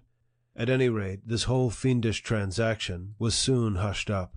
There was very little said about it at all, and nothing done. It was a common saying, even among little white boys, that it was worth a half-cent to kill a nigger, and a half-cent to bury one. End of Chapter 4. Chapter 5. As to my own treatment while I lived on Colonel Lloyd's plantation, it was very similar to that of the other slave children. I was not old enough to work in the field, and there being little else than field work to do, I had a great deal of leisure time. The most I had to do was to drive up the cows at evening, keep the fowls out of the garden, keep the front yard clean, and run of errands for my old master's daughter, Mrs. Lucretia Auld. The most of my leisure time I spent in helping Master Daniel Lloyd in finding his birds, after he had shot them. My connection with Master Daniel was of some advantage to me. He became quite attached to me, and was a sort of protector of me. He would not allow the older boys to impose upon me, and would divide his cakes with me. I was seldom whipped by my old master, and suffered little from anything else than hunger and cold. I suffered much from hunger, but much more from cold. In hottest summer and coldest winter, I was kept almost naked. No shoes, no stockings, no jacket, no trousers, nothing on but a coarse tow linen shirt, reaching only to my knees. I had no bed. I must have perished with cold, but that, the coldest nights, I used to steal a bag which was used for carrying corn to the mill. I would crawl into this bag, and there sleep on the cold, damp, clay floor, with my head in and feet out. My feet have been so cracked with the frost that the pen with which I am writing might be laid in the gashes. We were not regularly allowanced. Our food was coarse cornmeal, boiled. This was called mush. It was put into a large wooden tray or trough, and set down upon the ground. The children were then called, like so many pigs, and like so many pigs they would come and devour the mush, some with oyster shells, others with pieces of shingle, some with naked hands, and none with spoons. He that ate fastest got most. He that was strongest secured the best place, and few left the trough satisfied. I was probably between 7 and 8 years old when I left Colonel Lloyd's plantation. I left it with joy. I shall never forget the ecstasy with which I received the intelligence that my old master, Anthony, had determined to let me go to Baltimore to live with Mr. Hugh Auld, brother to my old master's son-in-law, Captain Thomas Auld. I received this information about 3 days before my departure. They were 3 of the happiest days I ever enjoyed. I spent the most part of all these 3 days in the creek, washing off the plantation scurf, and preparing myself for my departure. The pride of my appearance which this would indicate was not my own. I spent the time in washing, not so much because I wished to, but because Mrs. Lucretia had told me I must get all the dead skin off my feet and knees before I could go to Baltimore, for the people in Baltimore were very cleanly, and would laugh at me if I looked dirty. Besides, she was going to give me a pair of trousers, which I should not put on unless I got all the dirt off me. The thought of owning a pair of trousers was great indeed. It was almost a sufficient motive, not only to make me take off what would be called by pig drovers the mange, but the skin itself. I went at it in good earnest, working for the first time with the hope of reward. The ties that ordinarily bind children to their homes were all suspended in my case. I found no severe trial in my departure. My home was charmless. It was not home to me. On parting from it, I could not feel that I was leaving anything which I could have enjoyed by staying. My mother was dead. My grandmother lived far off, so that I seldom saw her. I had 2 sisters and 1 brother that lived in the same house with me. But the early separation of us from our mother had well nigh blotted the fact of our relationship from our memories. I looked for home elsewhere, and was confident of finding none which I should relish less than the one I was leaving. If, however, I found in my new home hardship, hunger, whipping, and nakedness, I had the consolation that I should not have escaped any one of them by staying. Having already had more than a taste of them in the house of my old master, and having endured them there, I very naturally inferred my ability to endure them elsewhere, and especially at Baltimore. For I had something of the feeling about Baltimore that is expressed in the proverb that being hanged in England is preferable to dying a natural death in Ireland. I had the strongest desire to see Baltimore. Cousin Tom, though not fluent in speech, had inspired me with that desire by his eloquent description of the place. I could never point out anything at the great house, no matter how beautiful or powerful, but that he had seen something at Baltimore far exceeding, both in beauty and strength, the object which I pointed out to him. Even the great house itself, with all its pictures, was far inferior to many buildings in Baltimore. So strong was my desire that I thought a gratification of it would fully compensate for whatever loss of comforts I should sustain by the exchange. I left without a regret, and with the highest hopes of future happiness. We sailed out of Miles River for Baltimore on a Saturday morning. I remember only the day of the week, for at that time I had no knowledge of the days of the month, nor the months of the year. On setting sail, I walked aft, and gave to Colonel Lloyd's plantation what I hope would be the last look. I then placed myself in the bows of the sloop, and there spent the remainder of the day in looking ahead, interesting myself in what was in the distance rather than in things near by or behind. In the afternoon of that day we reached Annapolis, the capital of the state. We stopped but a few moments, so that I had no time to go on shore. It was the first large town that I had ever seen, and though it would look small compared with some of our New England factory villages, I thought it a wonderful place for its size, more imposing even than the Great House Farm. We arrived at Baltimore early on Sunday morning, landing at Smith's Wharf, not far from Bowley's Wharf. We had on board the sloop a large flock of sheep, and after aiding in driving them to the slaughter-house of Mr. Curtis on Loudon Slater's Hill, I was conducted by Rich, one of the hands belonging on board of the sloop, to my new home in Alisana Street, near Mr. Gardner's shipyard, on Fell's Point. Mr. and Mrs. Auld were both at home, and met me at the door with their little son Thomas, to take care of whom I had been given. And here I saw what I had never seen before. It was a white face beaming with the most kindly emotions. It was the face of my new mistress, Sophia Auld. I wish I could describe the rapture that flashed through my soul as I beheld it. It was a new and strange sight to me, brightening up my pathway with the light of happiness. Little Thomas was told, there was his Freddie, and I was told to take care of little Thomas. And thus I entered upon the duties of my new home with the most cheering prospect ahead. I look upon my departure from Colonel Lloyd's plantation as one of the most interesting events of my life. It is possible, and even quite probable, that but for the mere circumstance of being removed from that plantation to Baltimore, I should have to-day, instead of being here seated by my own table in the enjoyment of freedom and the happiness of home, writing this narrative, been confined in the galling chains of slavery. Going to live at Baltimore laid the foundation and opened the gateway to all my subsequent prosperity. I have ever regarded it as the first plain manifestation of that kind providence which has ever since attended me, and marked my life with so many favors. I regarded the selection of myself as being somewhat remarkable. There were a number of slave children that might have been sent from the plantation to Baltimore. There were those younger, those older, and those of the same age. I was chosen from among them all, and was the first, last, and only choice. I may be deemed superstitious, and even egotistical, in regarding this event as a special interposition of divine providence in my favor, but I should be false to the earliest sentiments of my soul if I suppressed the opinion. I prefer to be true to myself, even at the hazard of incurring the ridicule of others, rather than to be false, and incur my own abhorrence. From my earliest recollection, I date the entertainment of a deep conviction that slavery would not always be able to hold me with its foul embrace.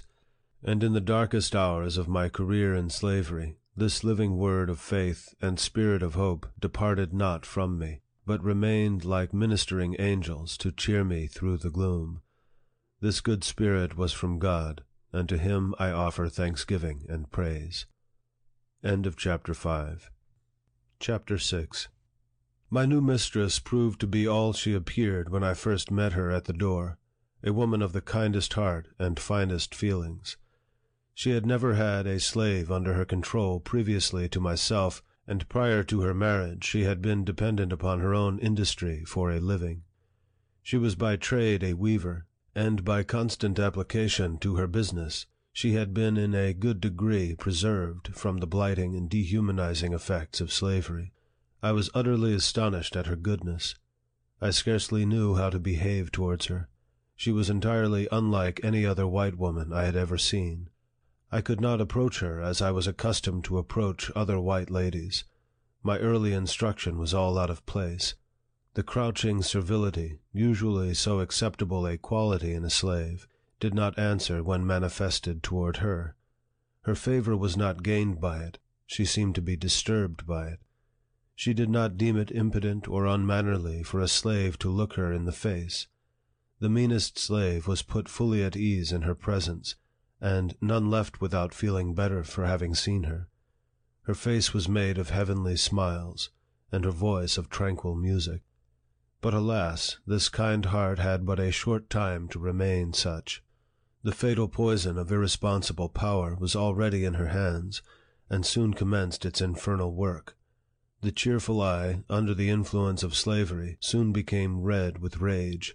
That voice, made all of sweet accord, changed to one of harsh and horrid discord, and that angelic face gave place to that of a demon. Very soon after I went to live with Mr. and Mrs. Auld, she very kindly commenced to teach me the ABC. After I had learned this, she assisted me in learning to spell words of 3 or 4 letters. Just at this point of my progress, Mr. Auld found out what was going on, and at once forbade Mrs. Auld to instruct me further, telling her, among other things, that it was unlawful, as well as unsafe, to teach a slave to read. To use his own words, further, he said, "If you give a nigger an inch, he will take an ell. A nigger should know nothing but to obey his master, to do as he is told to do. Learning would spoil the best nigger in the world. Now," said he, "if you teach that nigger, speaking of myself, how to read, there would be no keeping him. It would forever unfit him to be a slave. He would at once become unmanageable and of no value to his master. As to himself, it could do him no good, but a great deal of harm. It would make him discontented and unhappy." These words sank deep into my heart, stirred up sentiments within that lay slumbering, and called into existence an entirely new train of thought. It was a new and special revelation, explaining dark and mysterious things with which my youthful understanding had struggled, but struggled in vain. I now understood what had been to me a most perplexing difficulty, to wit, the white man's power to enslave the black man. It was a grand achievement, and I prized it highly. From that moment I understood the pathway from slavery to freedom. It was just what I wanted, and I got it at a time when I the least expected it. Whilst I was saddened by the thought of losing the aid of my kind mistress, I was gladdened by the invaluable instruction which, by the merest accident, I had gained from my master. Though conscious of the difficulty of learning without a teacher, I set out with high hope and a fixed purpose, at whatever cost of trouble, to learn how to read. The very decided manner with which he spoke, and strove to impress his wife with the evil consequences of giving me instruction, served to convince me that he was deeply sensible of the truths he was uttering. It gave me the best assurance that I might rely with the utmost confidence on the results which, he said, would flow from teaching me to read. What he most dreaded, that I most desired. What he most loved, that I most hated. That which to him was a great evil, to be carefully shunned, was to me a great good, to be diligently sought. And the argument which he so warmly urged against my learning to read only served to inspire me with a desire and determination to learn. In learning to read, I owe almost as much to the bitter opposition of my master as to the kindly aid of my mistress. I acknowledge the benefit of both. I had resided but a short time in Baltimore before I observed a marked difference in the treatment of slaves from that which I had witnessed in the country. A city slave is almost a freeman compared with a slave on the plantation. He is much better fed and clothed, and enjoys privileges altogether unknown to the slave on the plantation. There is a vestige of decency, a sense of shame, that does much to curb and check those outbreaks of atrocious cruelty so commonly enacted upon the plantation. He is a desperate slaveholder, who will shock the humanity of his non-slaveholding neighbors with the cries of his lacerated slave. Few are willing to incur the odium attaching to the reputation of being a cruel master, and above all things, they would not be known as not giving a slave enough to eat. Every city slaveholder is anxious to have it known of him that he feeds his slaves well, and it is due to them to say that most of them do give their slaves enough to eat. There are, however, some painful exceptions to this rule. Directly opposite us, on Philpott Street, lived Mr. Thomas Hamilton. He owned 2 slaves. Their names were Henrietta and Mary. Henrietta was about 22 years of age. Mary was about 14. And of all the mangled and emaciated creatures I ever looked upon, these 2 were the most so. His heart must be harder than stone that could look upon these unmoved. The head, neck, and shoulders of Mary were literally cut to pieces. I have frequently felt her head, and found it nearly covered with festering sores, caused by the lash of her cruel mistress. I do not know that her master ever whipped her, but I have been an eyewitness to the cruelty of Mrs. Hamilton. I used to be in Mr. Hamilton's house nearly every day. Mrs. Hamilton used to sit in a large chair in the middle of the room, with a heavy cowskin always by her side, and scarce an hour passed during the day but was marked by the blood of one of these slaves. The girls seldom passed her without her saying, "Move faster, you black gyp," at the same time giving them a blow with the cowskin over the head or shoulders, often drawing the blood. She would then say, "Take that, you black gyp," continuing, "If you don't move faster, I'll move you." Added to the cruel lashings to which these slaves were subjected, they were kept nearly half starved. They seldom knew what it was to eat a full meal. I have seen Mary contending with the pigs for the offal thrown into the street. So much was Mary kicked and cut to pieces that she was oftener called pecked than by her name. End of chapter 6. Chapter 7. I lived in Master Hugh's family about 7 years. During this time, I succeeded in learning to read and write. In accomplishing this, I was compelled to resort to various stratagems. I had no regular teacher.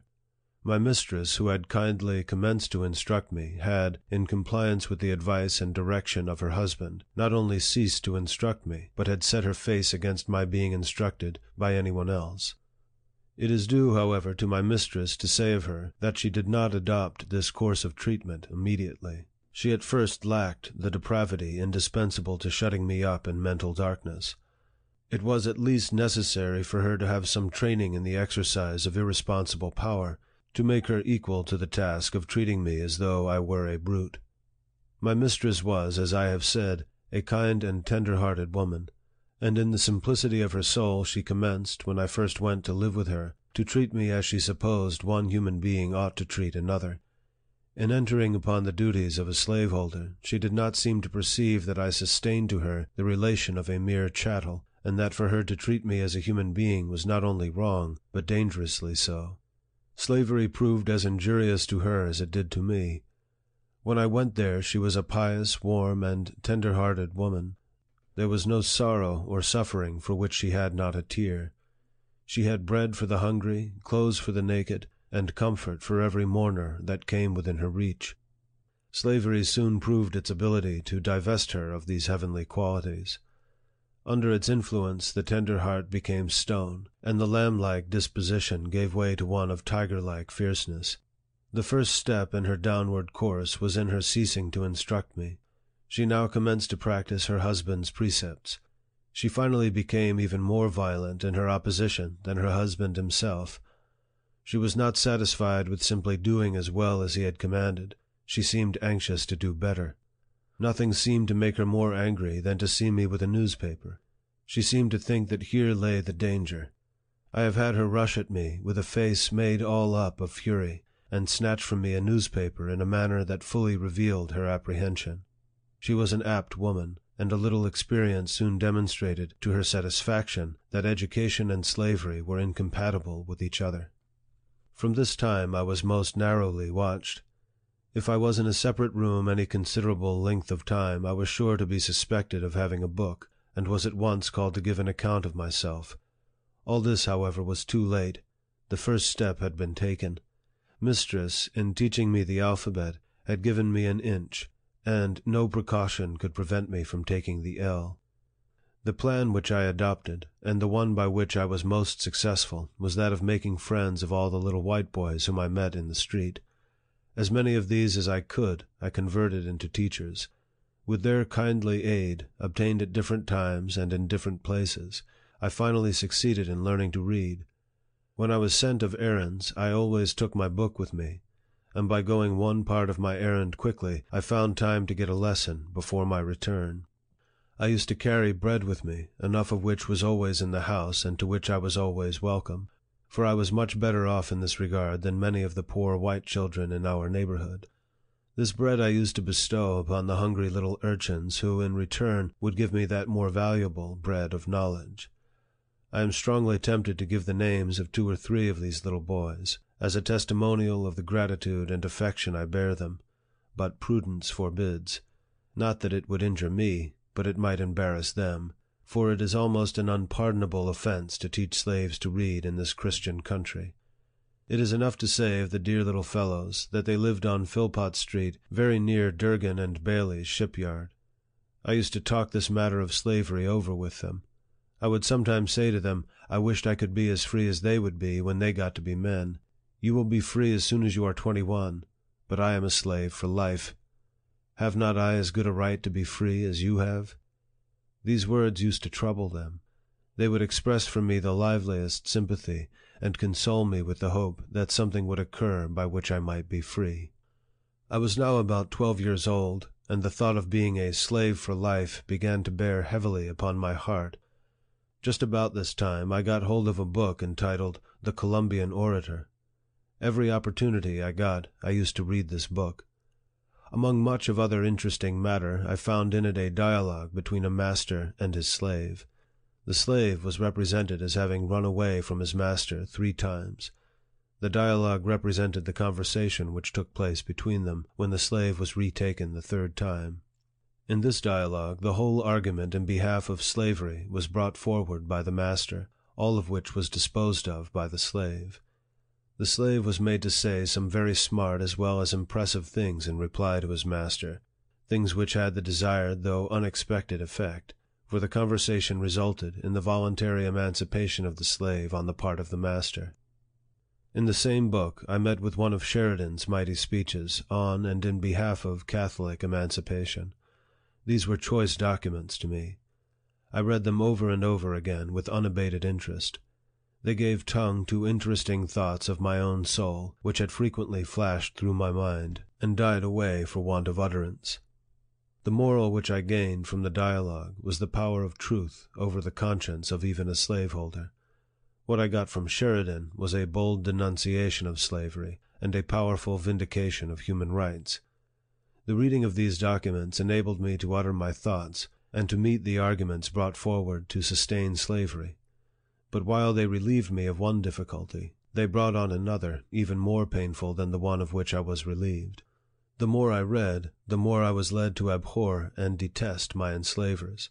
I could regard them in no other light than a band of successful robbers, who had left their homes and gone to Africa, and stolen us from our homes, and in a strange land reduced us to slavery.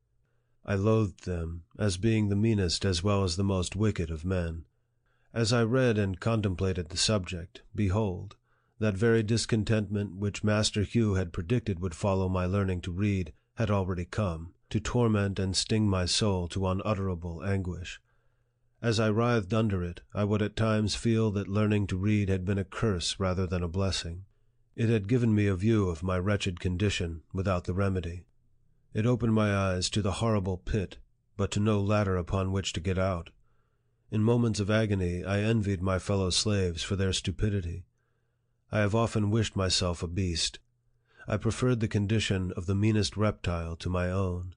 Anything, no matter what, to get rid of thinking. It was this everlasting thinking of my condition that tormented me. There was no getting rid of it. It was pressed upon me by every object within sight or hearing, animate or inanimate. The silver trump of freedom had roused my soul to eternal wakefulness.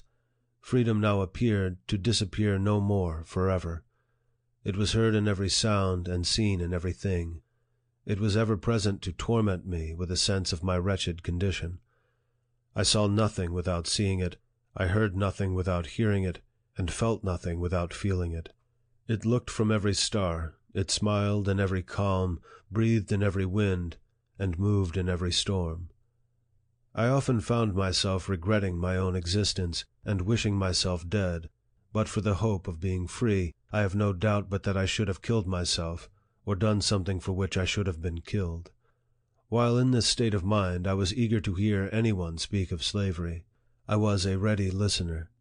Every little while I could hear something about the abolitionists.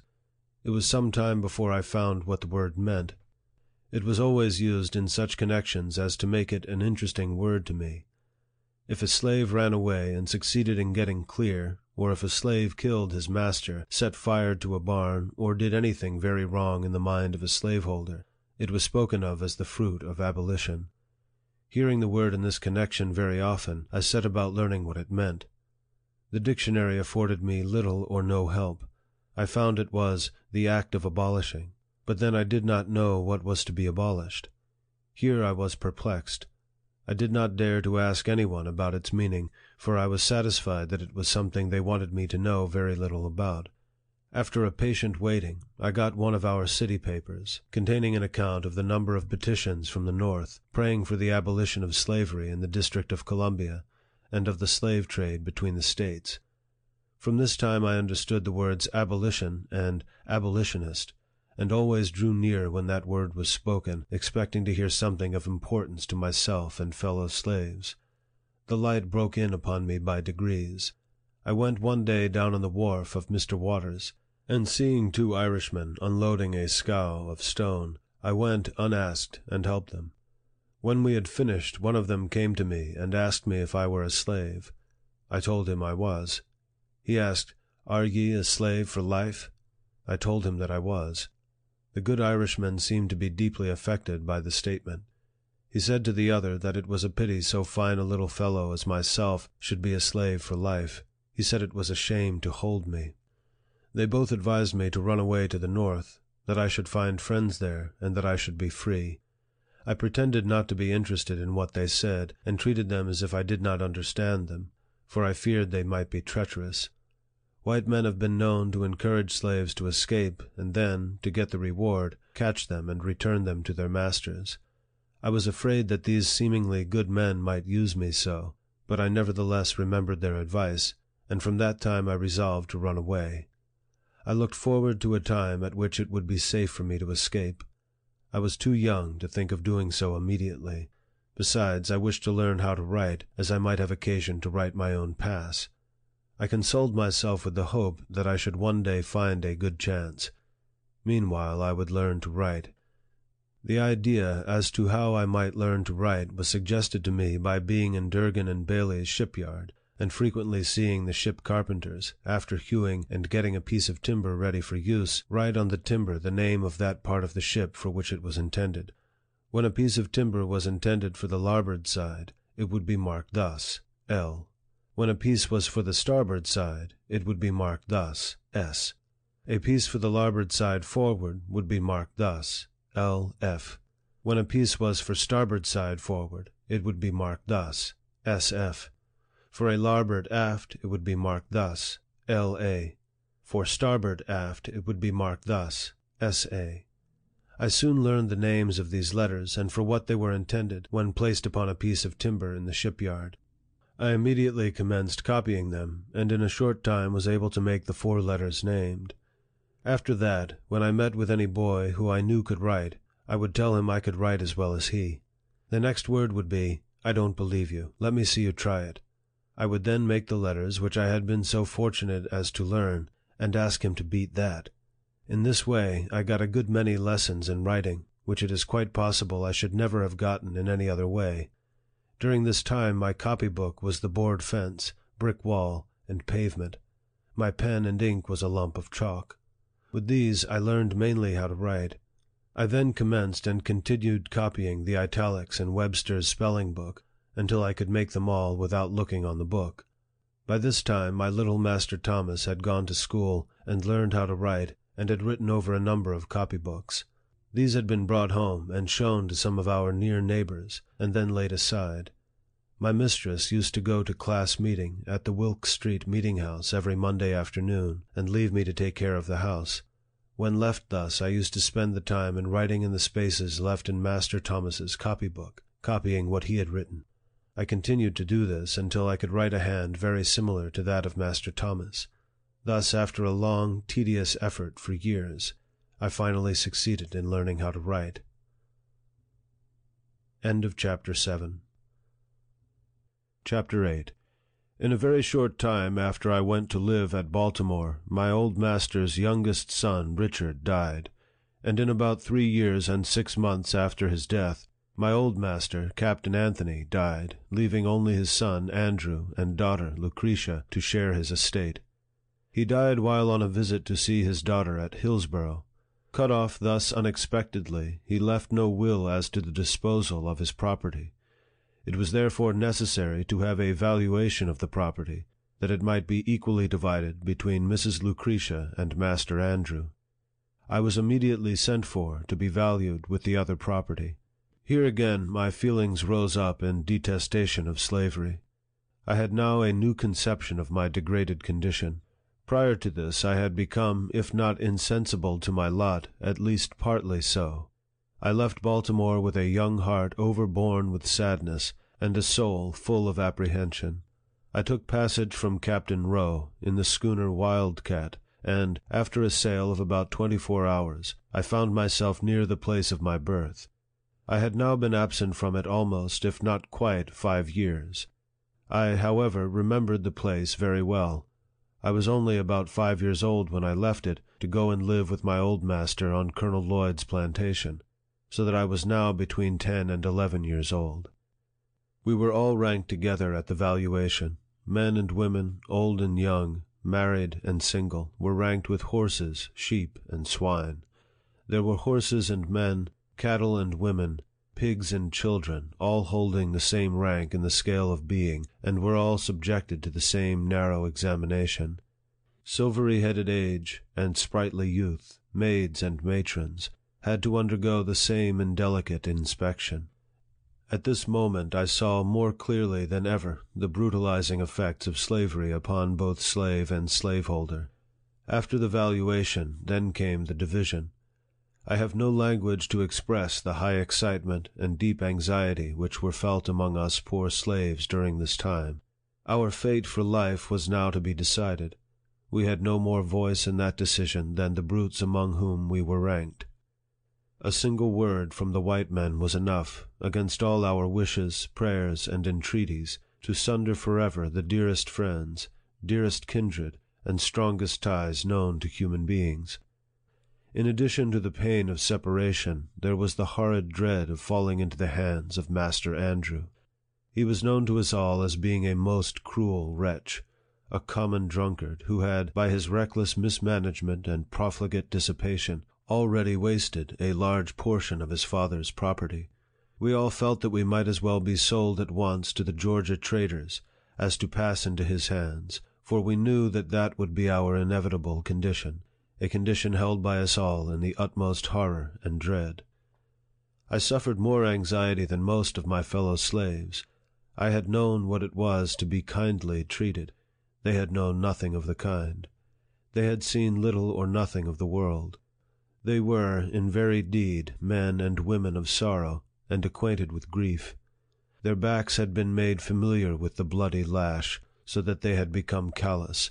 Mine was yet tender, for while at Baltimore I got few whippings, and few slaves could boast of a kinder master and mistress than myself, and the thought of passing out of their hands into those of Master Andrew, a man who, but a few days before, to give me a sample of his bloody disposition, took my little brother by the throat, threw him to the ground, and with the heel of his boot stamped upon his head till the blood gushed from his nose and ears, was well calculated to make me anxious as to my fate. After he had committed this savage outrage upon my brother, he turned to me, and said that that was the way he meant to serve me one of these days, meaning, I suppose, when I came into his possession. Thanks to a kind Providence, I fell to the portion of Mrs. Lucretia, and was sent immediately back to Baltimore to live again in the family of Master Hugh. Their joy at my return equaled their sorrow at my departure. It was a glad day to me. I had escaped a worse than lion's jaws. I was absent from Baltimore for the purpose of valuation and division just about 1 month, and it seemed to have been 6. Very soon after my return to Baltimore, my mistress, Lucretia, died, leaving her husband and 1 child, Amanda, and in a very short time after her death, Master Andrew died. Now all the property of my old master, slaves included, was in the hands of strangers, strangers who had had nothing to do with accumulating it. Not a slave was left free. All remained slaves, from the youngest to the oldest. If any one thing in my experience, more than another, served to deepen my conviction of the infernal character of slavery, and to fill me with unutterable loathing of slaveholders, it was their base ingratitude to my poor old grandmother. She had served my old master faithfully from youth to old age. She had been the source of all his wealth. She had peopled his plantation with slaves. She had become a great-grandmother in his service. She had rocked him in infancy, attended him in childhood, and served him through life, and at his death wiped from his icy brow the cold death sweat, and closed his eyes forever. She was nevertheless left a slave for life, a slave in the hands of strangers. And in their hands she saw her children, her grandchildren, and her great-grandchildren divided like so many sheep, without being gratified with the small privilege of a single word as to their or her own destiny. And to cap the climax of their base ingratitude and fiendish barbarity, my grandmother, who was now very old, having outlived my old master and all his children, having seen the beginning and end of all of them, and her present owners finding she was of but little value, her frame already racked with the pains of old age, and complete helplessness fast stealing over her once active limbs, they took her to the woods, built her a little hut, put up a little mud chimney, and then made her welcome to the privilege of supporting herself there in perfect loneliness, thus virtually turning her out to die. If my poor old grandmother now lives, she lives to suffer in utter loneliness. She lives to remember and mourn over the loss of children, the loss of grandchildren, and the loss of great-grandchildren.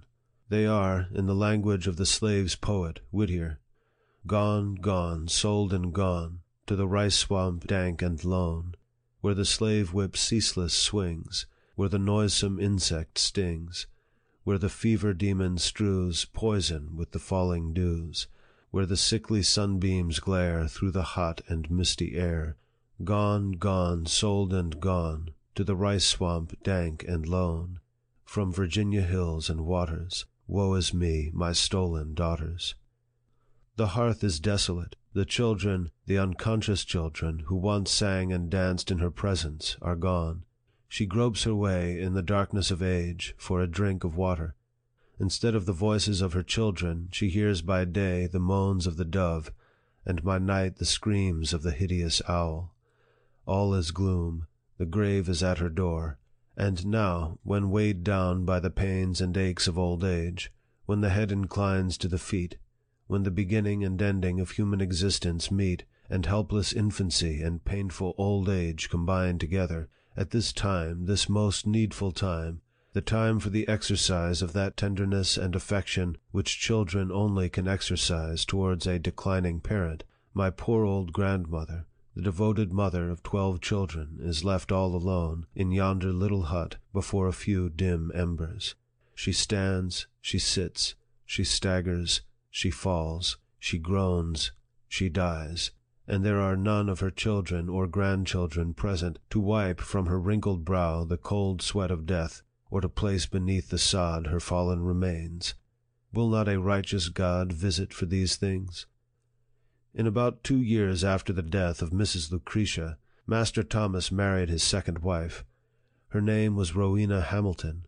She was the eldest daughter of Mr. William Hamilton. Master now lived in St. Michael's. Not long after his marriage, a misunderstanding took place between himself and Master Hugh, and as a means of punishing his brother, he took me from him to live with himself at St. Michael's. Here I underwent another most painful separation. It, however, was not so severe as the one I dreaded at the division of property. For during this interval, a great change had taken place in Master Hugh and his once kind and affectionate wife. The influence of brandy upon him, and of slavery upon her, had effected a disastrous change in the characters of both, so that, as far as they were concerned, I thought I had little to lose by the change. But it was not to them that I was attached. It was to those little Baltimore boys that I felt the strongest attachment. I had received many good lessons from them, and was still receiving them, and the thought of leaving them was painful indeed. I was leaving, too, without the hope of ever being allowed to return. Master Thomas had said he would never let me return again. The barrier betwixt himself and brother he considered impassable. I then had to regret that I did not at least make the attempt to carry out my resolution to run away, for the chances of success are tenfold greater from the city than from the country. I sailed from Baltimore for St. Michael's in the sloop Amanda, Captain Edward Dodson. On my passage, I paid particular attention to the direction which the steamboats took to go to Philadelphia. I found, instead of going down on reaching North Point, they went up the bay in a northeasterly direction. I deemed this knowledge of the utmost importance. My determination to run away was again revived. I resolved to wait only so long as the offering of a favorable opportunity. When that came, I was determined to be off. Chapter 9. I have now reached a period of my life when I can give dates. I left Baltimore and went to live with Master Thomas Auld at St. Michael's in March, 1832. It was now more than 7 years since I lived with him in the family of my old master on Colonel Lloyd's plantation. We, of course, were now almost entire strangers to each other. He was to me a new master, and I to him a new slave. I was ignorant of his temper and disposition. He was equally so of mine. A very short time, however, brought us into full acquaintance with each other. I was made acquainted with his wife not less than with himself. They were well matched, being equally mean and cruel. I was now, for the first time during a space of more than 7 years, made to feel the painful gnawings of hunger, a something which I had not experienced before since I left Colonel Lloyd's plantation. It went hard enough with me then, when I could look back to no period at which I had enjoyed a sufficiency.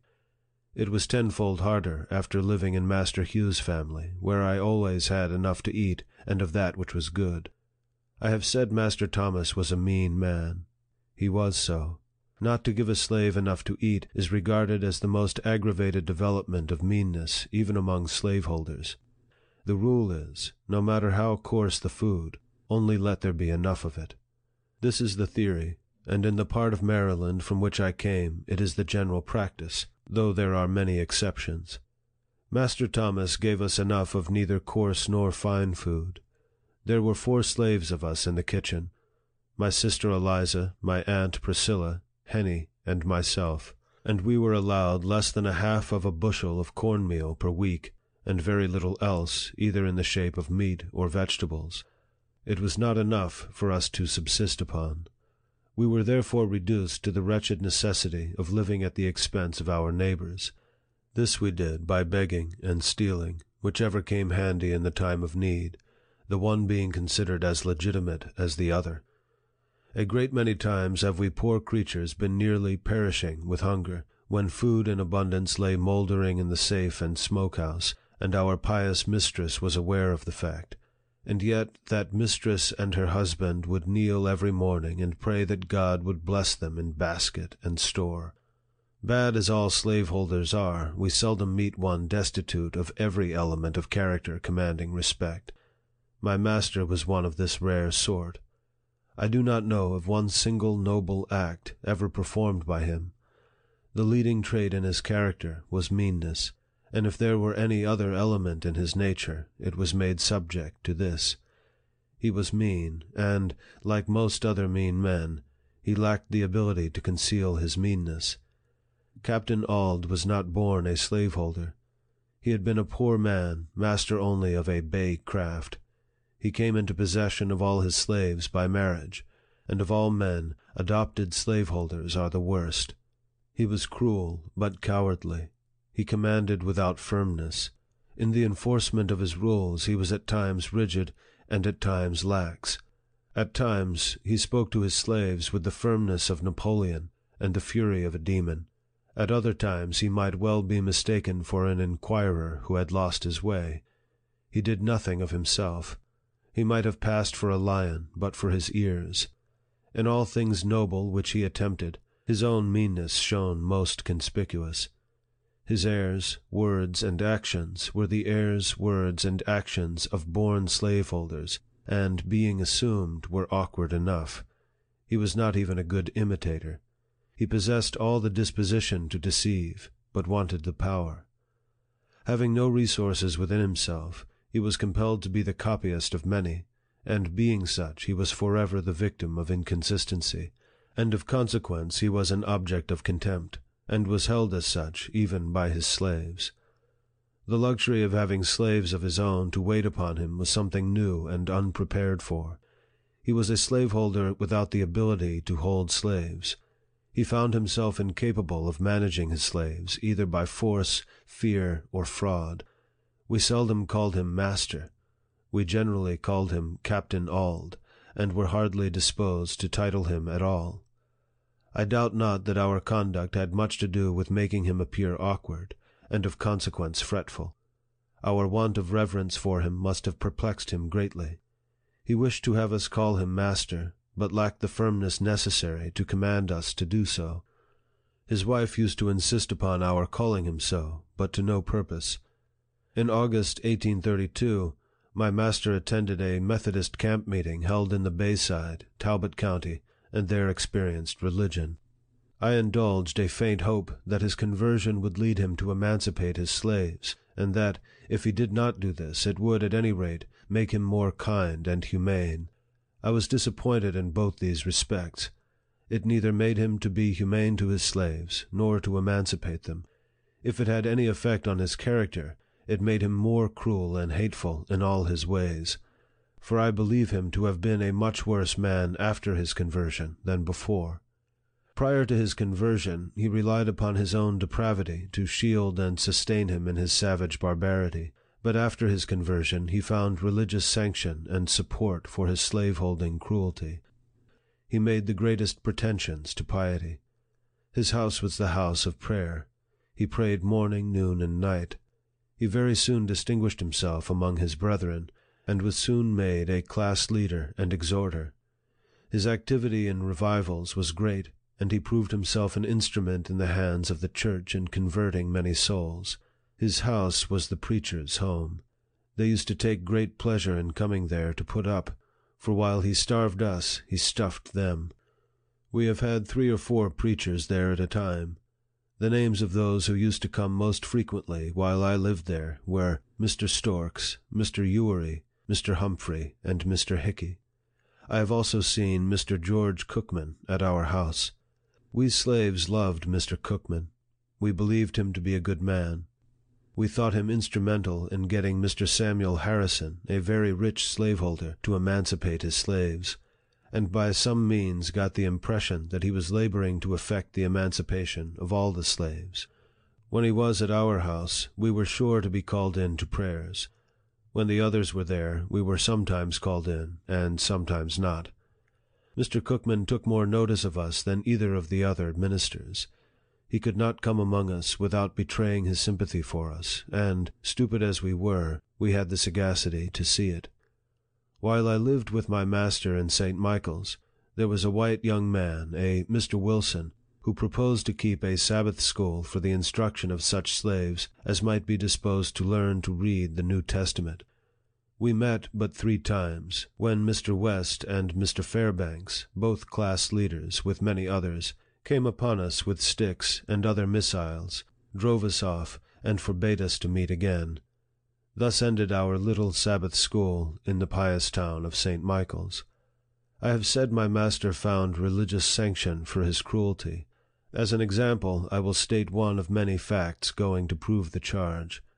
I have seen him tie up a lame young woman, and whip her with a heavy cowskin upon her naked shoulders, causing the warm, red blood to drip, and, in justification of the bloody deed, he would quote this passage of Scripture: "He that knoweth his master's will, and doeth it not, shall be beaten with many stripes." Master would keep this lacerated young woman tied up in this horrid situation 4 or 5 hours at a time. I have known him to tie her up early in the morning, and whip her before breakfast, leave her, go to his store, return at dinner, and whip her again, cutting her in the places already made raw with his cruel lash. The secret of master's cruelty toward Henny is found in the fact of her being almost helpless. When quite a child, she fell into the fire, and burned herself horribly. Her hands were so burnt that she never got the use of them. She could do very little but bear heavy burdens. She was to master a bill of expense, and as he was a mean man, she was a constant offense to him. He seemed desirous of getting the poor girl out of existence. He gave her away once to his sister, but, being a poor gift, she was not disposed to keep her. Finally, my benevolent master, to use his own words, set her adrift to take care of herself. Here was a recently converted man, holding on upon the mother, and at the same time turning out her helpless child to starve and die.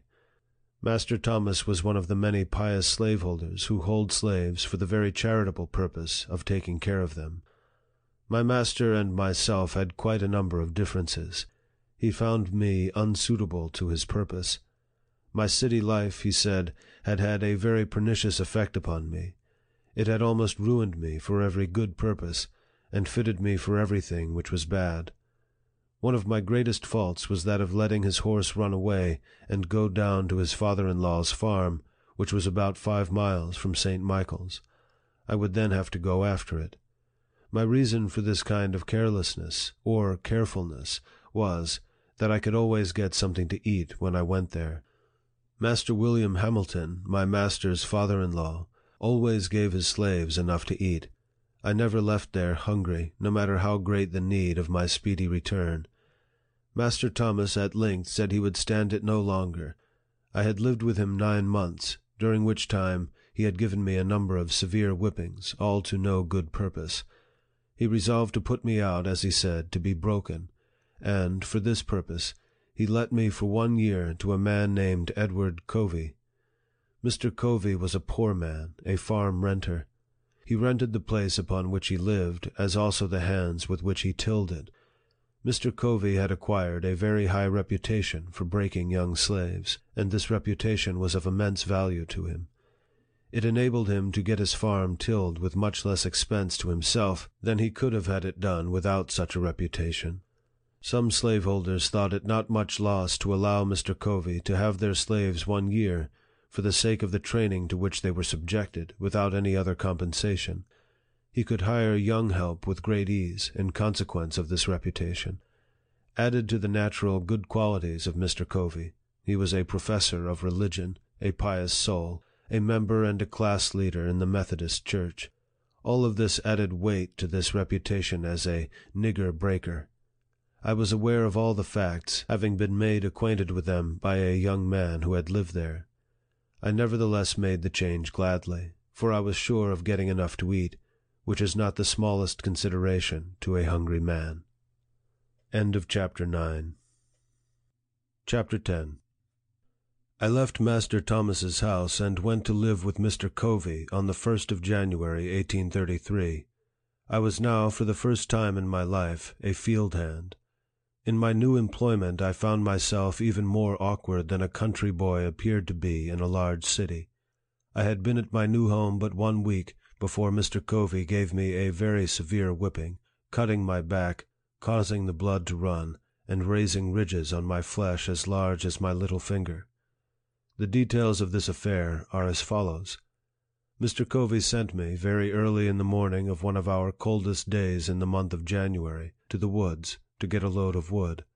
He gave me a team of unbroken oxen. He told me which was the in-hand ox, and which the off-hand one. He then tied the end of a large rope around the horns of the in-hand ox, and gave me the other end of it, and told me, if the oxen started to run, that I must hold on upon the rope. I had never driven oxen before, and of course I was very awkward. I, however, succeeded in getting to the edge of the woods with little difficulty, but I had got a very few rods into the woods when the oxen took fright and started full tilt, carrying the cart against trees and over stumps in the most frightful manner. I expected every moment that my brains would be dashed out against the trees. After running thus for a considerable distance, they finally upset the cart, dashing it with great force against a tree, and threw themselves into a dense thicket. How I escaped death, I do not know. There I was, entirely alone, in a thick wood, in a place new to me. My cart was upset and shattered, my oxen were entangled among the young trees, and there was none to help me. After a long spell of effort, I succeeded in getting my cart righted, my oxen disentangled, and again yoked to the cart. I now proceeded with my team to the place where I had the day before been chopping wood, and loaded my cart pretty heavily, thinking in this way to tame my oxen. I then proceeded on my way home. I had now consumed one half of the day. I got out of the woods safely, and now felt out of danger. I stopped my oxen to open the woods gate, and just as I did so, before I could get hold of my ox rope, the oxen again started, rushed through the gate, catching it between the wheel and the body of the cart, tearing it to pieces, and coming within a few inches of crushing me against the gate-post. Thus, twice, in one short day, I escaped death by the merest chance. On my return, I told Mr. Covey what had happened, and how it happened. He ordered me to return to the woods again immediately. I did so, and he followed on after me. Just as I got into the woods, he came up and told me to stop my cart, and that he would teach me how to trifle away my time and break gates. He then went to a large gum tree, and with his axe cut 3 large switches, and, after trimming them up neatly with his pocket-knife, he ordered me to take off my clothes. I made him no answer, but stood with my clothes on. He repeated his order. I still made him no answer, nor did I move to strip myself. Upon this he rushed at me with the fierceness of a tiger, tore off my clothes, and lashed me till he had worn out his switches, cutting me so savagely as to leave the marks visible for a long time after. This whipping was the first of a number just like it, and for similar offenses. I lived with Mr. Covey 1 year. During the first 6 months of that year, scarce a week passed without his whipping me. I was seldom free from a sore back. My awkwardness was almost always his excuse for whipping me. We were worked fully up to the point of endurance. Long before day we were up, our horses fed, and by the first approach of day we were off to the field with our hoes and plowing teams. Mr. Covey gave us enough to eat, but scarce time to eat it. We were often less than 5 minutes taking our meals. We were often in the field from the first approach of day till its last lingering ray had left us, and at saving fodder time, midnight often caught us in the field binding blades. Covey would be out with us. The way he used to stand it was this. He would spend the most of his afternoons in bed. He would then come out fresh in the evening, ready to urge us on with his words, example, and frequently with the whip. Mr. Covey was one of the few slaveholders who could and did work with his hands. He was a hard-working man. He knew by himself just what a man or a boy could do. There was no deceiving him. His work went on in his absence almost as well as in his presence, and he had the faculty of making us feel that he was ever present with us. This he did by surprising us. He seldom approached the spot where we were at work openly, if he could do it secretly. He always aimed at taking us by surprise. Such was his cunning that we used to call him, among ourselves, the snake. When we were at work in the cornfield, he would sometimes crawl on his hands and knees to avoid detection, and all at once he would rise nearly in our midst and scream out, "Ha, ha! Come, come! Dash on! Dash on!" This being his mode of attack, it was never safe to stop a single minute. His comings were like a thief in the night. He appeared to us as being ever at hand. He was under every tree, behind every stump, in every bush, and at every window on the plantation. He would sometimes mount his horse as if bound to St. Michael's, a distance of 7 miles, and in half an hour afterwards you would see him coiled up in the corner of the wood fence, watching every motion of the slaves. He would, for this purpose, leave his horse tied up in the woods. Again, he would sometimes walk up to us, and give us orders as though he was upon the point of starting on a long journey, turn his back upon us, and make as though he was going to the house to get ready, and, before he would get halfway thither, he would turn short and crawl into a fence corner, or behind some tree, and there watch us till the going down of the sun. Mr. Covey's forte consisted in his power to deceive. His life was devoted to planning and perpetrating the grossest deceptions. Everything he possessed in the shape of learning or religion he made conform to his disposition to deceive. He seemed to think himself equal to deceiving the Almighty. He would make a short prayer in the morning and a long prayer at night, and, strange as it may seem, few men would at times appear more devotional than he. The exercises of his family devotions were always commenced with singing, and as he was a very poor singer himself, the duty of raising the hymn generally came upon me. He would read his hymn, and nod at me to commence. I would at times do so, at others I would not. My non-compliance would almost always produce much confusion. To show himself independent of me, he would start and stagger through his hymn in the most discordant manner.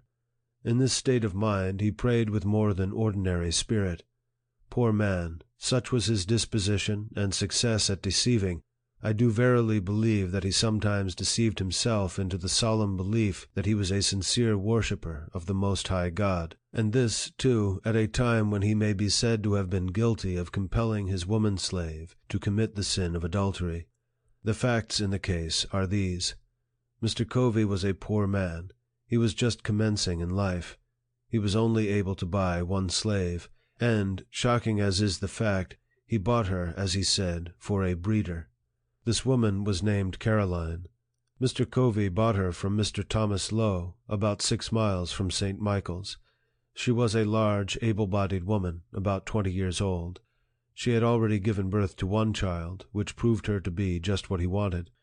After buying her, he hired a married man of Mr. Samuel Harrison to live with him 1 year, and him he used to fasten up with her every night. The result was that, at the end of the year, the miserable woman gave birth to twins. At this result Mr. Covey seemed to be highly pleased, both with the man and the wretched woman. Such was his joy, and that of his wife, that nothing they could do for Caroline during her confinement was too good or too hard to be done. The children were regarded as being quite an addition to his wealth. If at any one time of my life, more than another, I was made to drink the bitterest dregs of slavery, that time was during the first 6 months of my stay with Mr. Covey. We were worked in all weathers. It was never too hot or too cold. It could never rain, blow, hail, or snow too hard for us to work in the field. Work, work, work was scarcely more the order of the day than of the night. The longest days were too short for him, and the shortest nights too long for him. I was somewhat unmanageable when I first went there, but a few months of this discipline tamed me. Mr. Covey succeeded in breaking me. I was broken in body, soul, and spirit. My natural elasticity was crushed, my intellect languished, the disposition to read departed, the cheerful spark that lingered about my eye died. The dark night of slavery closed in upon me, and behold, a man transformed into a brute. Sunday was my only leisure time. I spent this in a sort of beast-like stupor between sleep and wake, under some large tree. At times I would rise up, a flash of energetic freedom would dart through my soul, accompanied with a faint beam of hope that flickered for a moment, and then vanished. I sank down again, mourning over my wretched condition. I was sometimes prompted to take my life, and that of Covey, but was prevented by a combination of hope and fear. My sufferings on this plantation seem now like a dream rather than a stern reality. Our house stood within a few rods of the Chesapeake Bay, whose broad bosom was ever white with sails from every quarter of the habitable globe.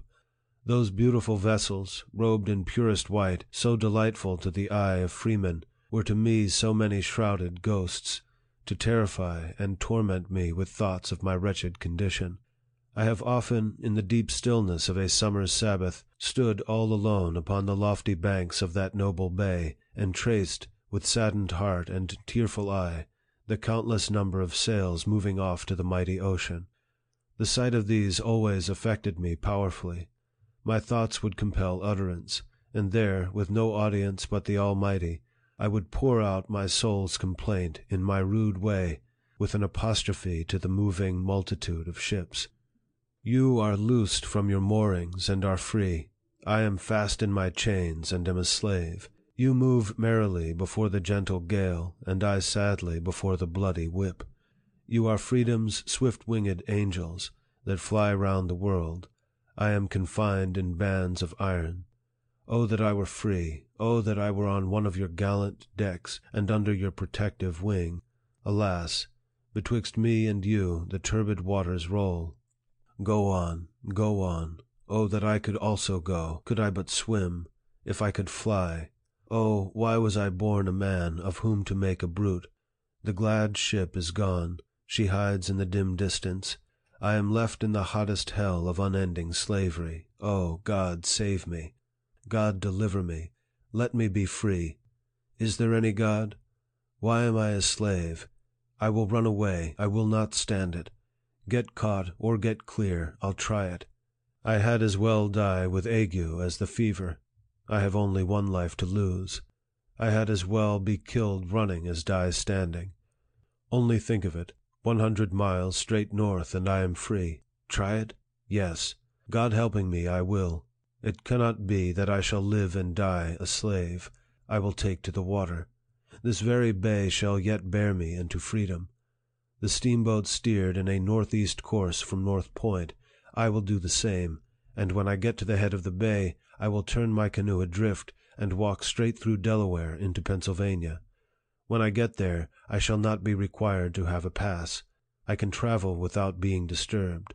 Let but the first opportunity offer, and, come what will, I am off. Meanwhile, I will try to bear up under the yoke. I am not the only slave in the world. Why should I fret? I can bear as much as any of them. Besides, I am but a boy, and all boys are bound to someone. It may be that my misery in slavery will only increase my happiness when I get free. There is a better day coming. Thus I used to think, and thus I used to speak to myself, goaded almost to madness at one moment, and at the next reconciling myself to my wretched lot.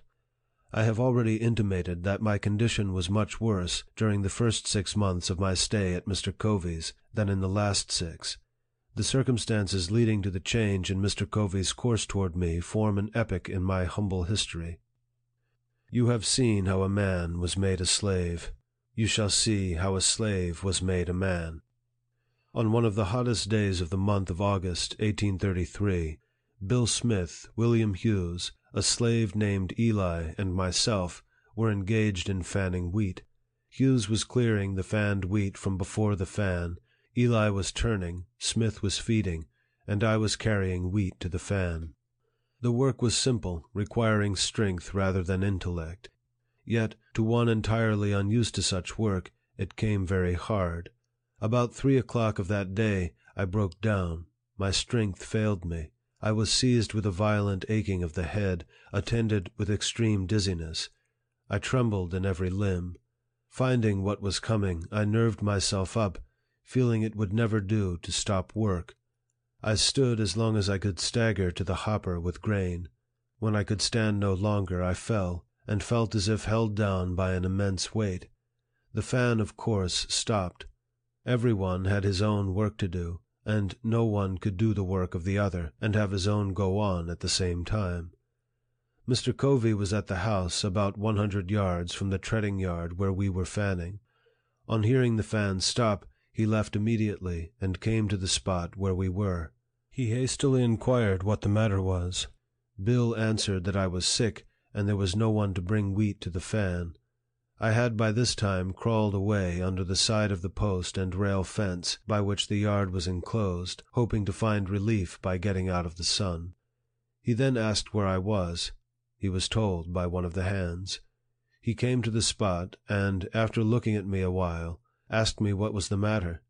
I told him as well as I could, for I scarce had strength to speak. He then gave me a savage kick in the side, and told me to get up. I tried to do so, but fell back in the attempt. He gave me another kick, and again told me to rise. I again tried, and succeeded in gaining my feet, but, stooping to get the tub with which I was feeding the fan, I again staggered and fell. While down in this situation, Mr. Covey took up the hickory slat with which Hughes had been striking off the half-bushel measure, and with it gave me a heavy blow upon the head, making a large wound, and the blood ran freely, and with this again told me to get up. I made no effort to comply, having now made up my mind to let him do his worst. In a short time after receiving this blow, my head grew better. Mr. Covey had now left me to my fate. At this moment I resolved, for the first time, to go to my master, enter a complaint, and ask his protection. In order to do this, I must that afternoon walk 7 miles, and this, under the circumstances, was truly a severe undertaking. I was exceedingly feeble, made so as much by the kicks and blows which I received, as by the severe fit of sickness to which I had been subjected. I, however, watched my chance while Covey was looking in an opposite direction, and started for St. Michael's.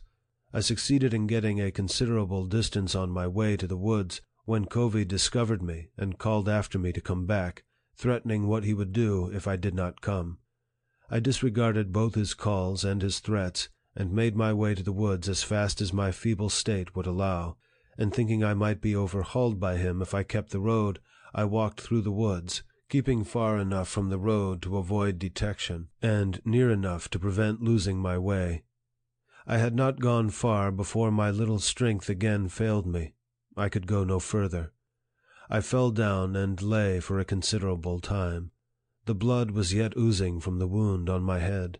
For a time I thought I should bleed to death, and think now that I should have done so, but that the blood so matted my hair as to stop the wound.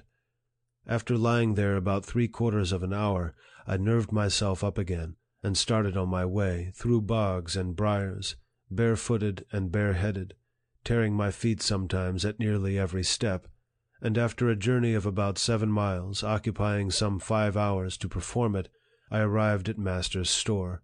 I then presented an appearance enough to affect any but a heart of iron. From the crown of my head to my feet, I was covered with blood. My hair was all clotted with dust and blood. My shirt was stiff with blood. My legs and feet were torn in sundry places with briars and thorns, and were also covered with blood. I suppose I looked like a man who had escaped a den of wild beasts, and barely escaped them. In this state I appeared before my master, humbly entreating him to interpose his authority for my protection. I told him all the circumstances as well as I could, and it seemed, as I spoke, at times to affect him. He would then walk the floor and seek to justify Covey by saying he expected I deserved it. He asked me what I wanted.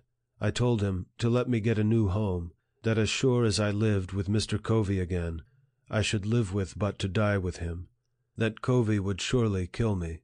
He was in a fair way for it.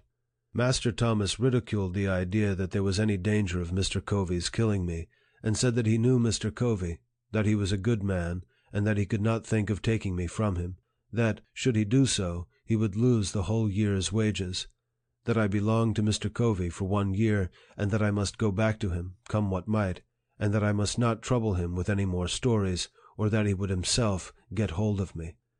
After threatening me thus, he gave me a very large dose of salts, telling me that I might remain in St. Michael's that night, it being quite late, but that I must be off back to Mr. Covey's early in the morning, and that if I did not, he would get hold of me, which meant that he would whip me. I remained all night, and according to his orders, I started off to Covey's in the morning, Saturday morning, wearied in body and broken in spirit. I got no supper that night or breakfast that morning. I reached Covey's about 9 o'clock, and just as I was getting over the fence that divided Mrs. Kemp's fields from ours, outran Covey with his cowskin to give me another whipping. Before he could reach me, I succeeded in getting to the cornfield, and as the corn was very high, it afforded me the means of hiding. He seemed very angry, and searched for me a long time. My behavior was altogether unaccountable. He finally gave up the chase, thinking, I suppose, that I must come home for something to eat. He would give himself no further trouble in looking for me. I spent that day mostly in the woods, having the alternative before me to go home and be whipped to death, or stay in the woods and be starved to death. That night I fell in with Sandy Jenkins, a slave with whom I was somewhat acquainted. Sandy had a free wife who lived about 4 miles from Mr. Covey's, and it being Saturday, he was on his way to see her. I told him my circumstances, and he very kindly invited me to go home with him.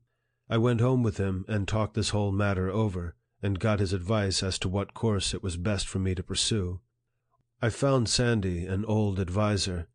He told me with great solemnity I must go back to Covey, but that before I went, I must go with him into another part of the woods, where there was a certain root, which, if I would take some of it with me, carrying it always on my right side, would render it impossible for Mr. Covey or any other white man to whip me. He said he had carried it for years, and since he had done so, he had never received a blow, and never expected to while he carried it. I at first rejected the idea that the simple carrying of a root in my pocket would have any such effect as he had said, and was not disposed to take it.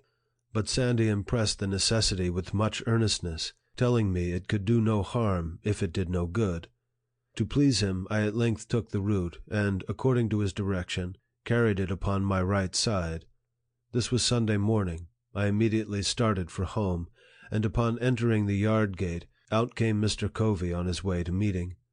He spoke to me very kindly, bade me drive the pigs from a lot near by, and passed on towards the church. Now, this singular conduct of Mr. Covey really made me begin to think that there was something in the root which Sandy had given me, and had it been on any other day than Sunday, I could have attributed the conduct to no other cause than the influence of that root, and as it was, I was half inclined to think the root to be something more than I at first had taken it to be. All went well till Monday morning. On this morning, the virtue of the root was fully tested. Long before daylight, I was called to go and rub, carry, and feed the horses. I obeyed, and was glad to obey. But whilst thus engaged, whilst in the act of throwing down some blades from the loft, Mr. Covey entered the stable with a long rope, and just as I was half out of the loft, he caught hold of my legs, and was about tying me. As soon as I found what he was up to, I gave a sudden spring, and as I did so, he holding to my legs, I was brought sprawling on the stable floor. Mr. Covey seemed now to think he had me, and could do what he pleased. But at this moment, from whence came the spirit, I don't know, I resolved to fight, and, suiting my action to the resolution, I seized Covey hard by the throat, and as I did so, I rose. He held on to me, and I to him. My resistance was so entirely unexpected that Covey seemed taken all aback. He trembled like a leaf. This gave me assurance, and I held him uneasy, causing the blood to run where I touched him with the ends of my fingers. Mr. Covey soon called out to Hughes for help. Hughes came, and, while Covey held me, attempted to tie my right hand. While he was in the act of doing so, I watched my chance, and gave him a heavy kick close under the ribs. This kick fairly sickened Hughes, so that he left me in the hands of Mr. Covey. This kick had the effect of not only weakening Hughes, but Covey also. When he saw Hughes bending over with pain, his courage quailed. He asked me if I meant to persist in my resistance. I told him I did, come what might, that he had used me like a brute for 6 months, and that I was determined to be used so no longer. With that, he strove to drag me to a stick that was lying just out of the stable door. He meant to knock me down. But just as he was leaning over to get the stick, I seized him with both hands by his collar, and brought him by a sudden snatch to the ground. By this time, Bill came. Covey called upon him for assistance. Bill wanted to know what he could do. Covey said, "Take hold of him, take hold of him." Bill said his master hired him out to work, and not to help to whip me. So he left Covey and myself to fight our own battle out. We were at it for nearly 2 hours. Covey at length let me go, puffing and blowing at a great rate, saying that if I had not resisted, he would not have whipped me half so much. The truth was that he had not whipped me at all. I considered him as getting entirely the worst end of the bargain, for he had drawn no blood from me, but I had from him. The whole 6 months afterwards that I spent with Mr. Covey, he never laid the weight of his finger upon me in anger. He would occasionally say he didn't want to get hold of me again. No, thought I, you need not, for you will come off worse than you did before. This battle with Mr. Covey was the turning point in my career as a slave. It rekindled the few expiring embers of freedom, and revived within me a sense of my own manhood. It recalled the departed self-confidence, and inspired me again with a determination to be free. The gratification afforded by the triumph was a full compensation for whatever else might follow, even death itself. He only can understand the deep satisfaction which I experienced who has himself repelled by force the bloody arm of slavery. I felt as I never felt before. It was a glorious resurrection from the tomb of slavery to the heaven of freedom. My long crushed spirit rose, cowardice departed, bold defiance took its place, and I now resolved that, however long I might remain a slave in form, the day had passed forever when I could be a slave in fact.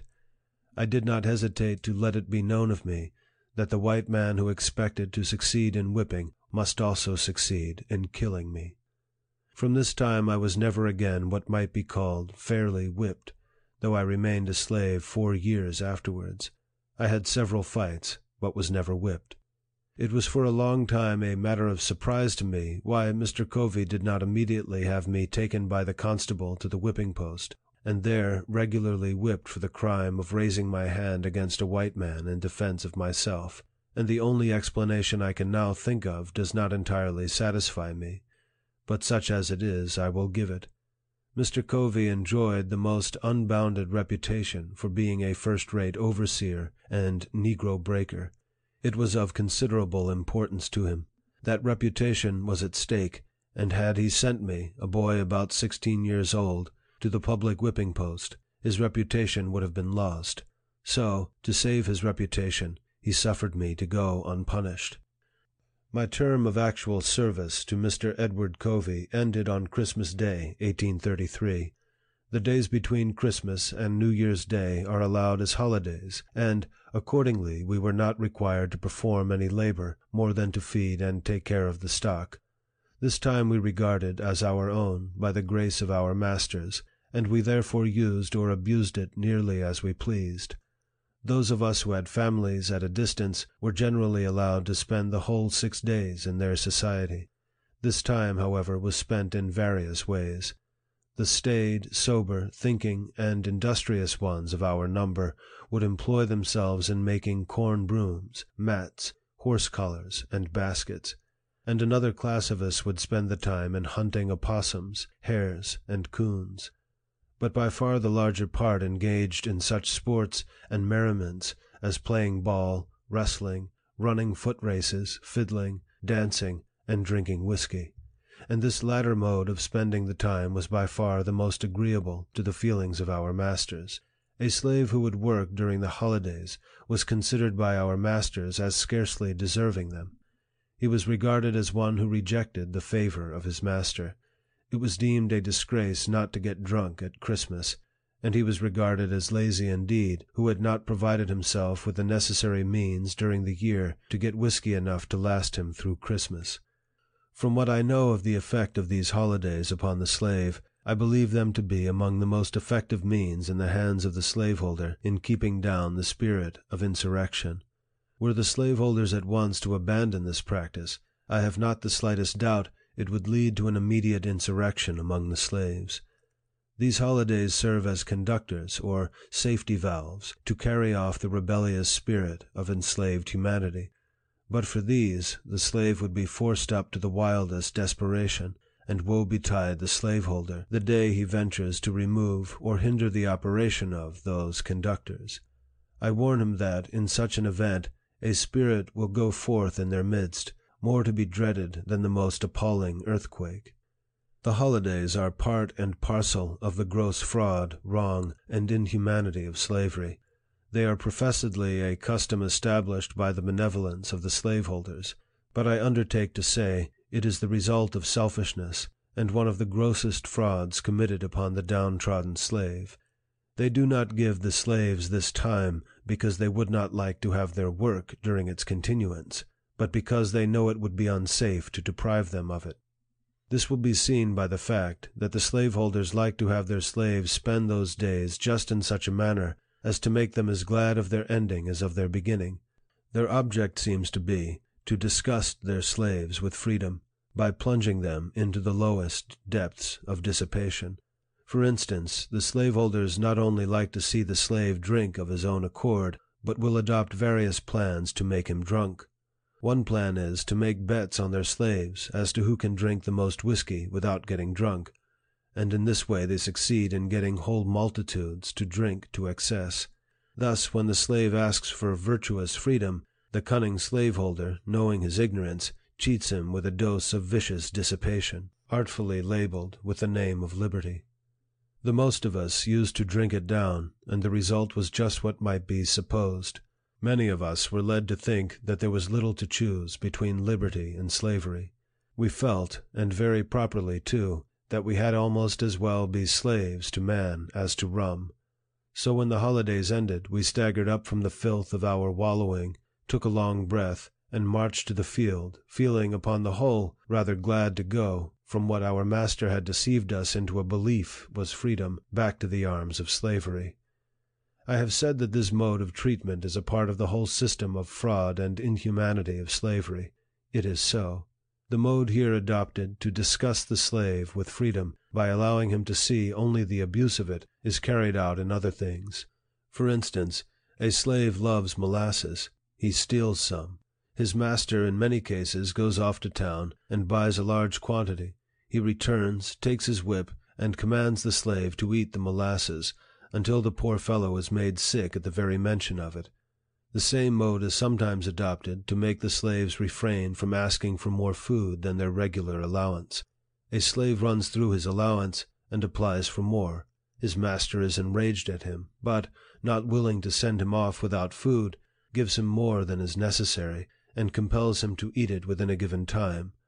Then if he complains that he cannot eat it, he is said to be satisfied neither full nor fasting, and is whipped for being hard to please. I have an abundance of such illustrations of the same principle, drawn from my own observation, but I think the cases I have cited sufficient. The practice is a very common one. End of Chapter 10, Part 1. Chapter 10, Part 2. On the 1st of January, 1834, I left Mr. Covey, and went to live with Mr. William Freeland, who lived about 3 miles from St. Michael's. I soon found Mr. Freeland a very different man from Mr. Covey. Though not rich, he was what would be called an educated Southern gentleman. Mr. Covey, as I have shown, was a well-trained negro breaker and slave driver. The former, slaveholder though he was, seemed to possess some regard for honor, some reverence for justice, and some respect for humanity. The latter seemed totally insensible to all such sentiments. Mr. Freeland had many of the faults peculiar to slaveholders, such as being very passionate and fretful. But I must do him the justice to say that he was exceedingly free from those degrading vices to which Mr. Covey was constantly addicted. The one was open and frank, and we always knew where to find him.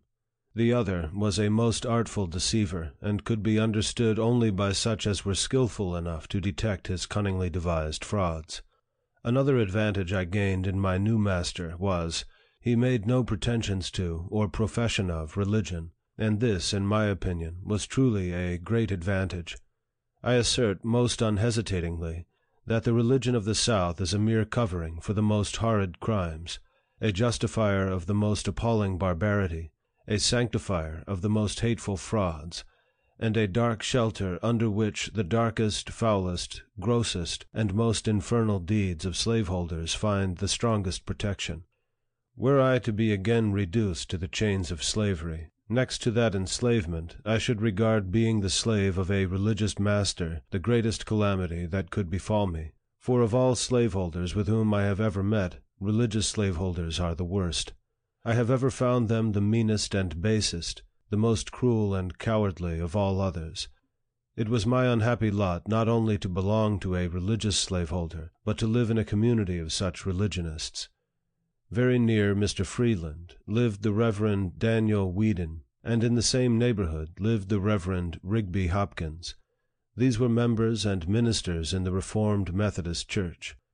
Mr. Whedon owned, among others, a woman slave whose name I have forgotten. This woman's back, for weeks, was kept literally raw, made so by the lash of this merciless, religious wretch. He used to hire hands. His maxim was, behave well or behave ill. It is the duty of a master occasionally to whip a slave, to remind him of his master's authority. Such was his theory, and such was his practice. Mr. Hopkins was even worse than Mr. Whedon. His chief boast was his ability to manage slaves. The peculiar feature of his government was that of whipping slaves in advance of deserving it. He always managed to have one or more of his slaves to whip every Monday morning. He did this to alarm their fears and strike terror into those who escaped.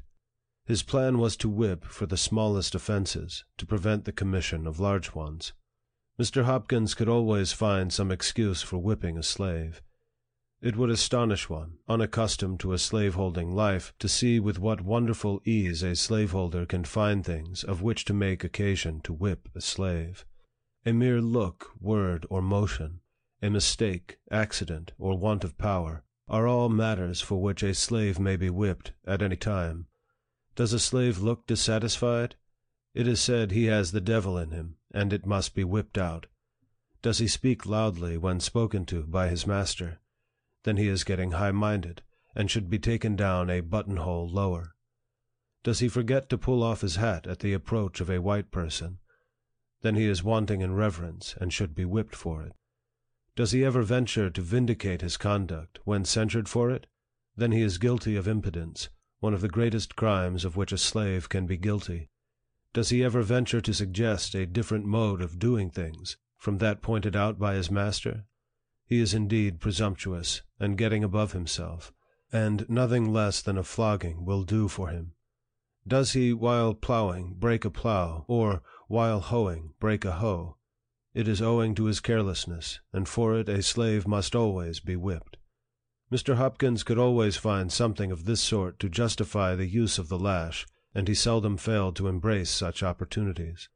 There was not a man in the whole country with whom the slaves who had the getting their own home would not prefer to live rather than with this Reverend Mr. Hopkins.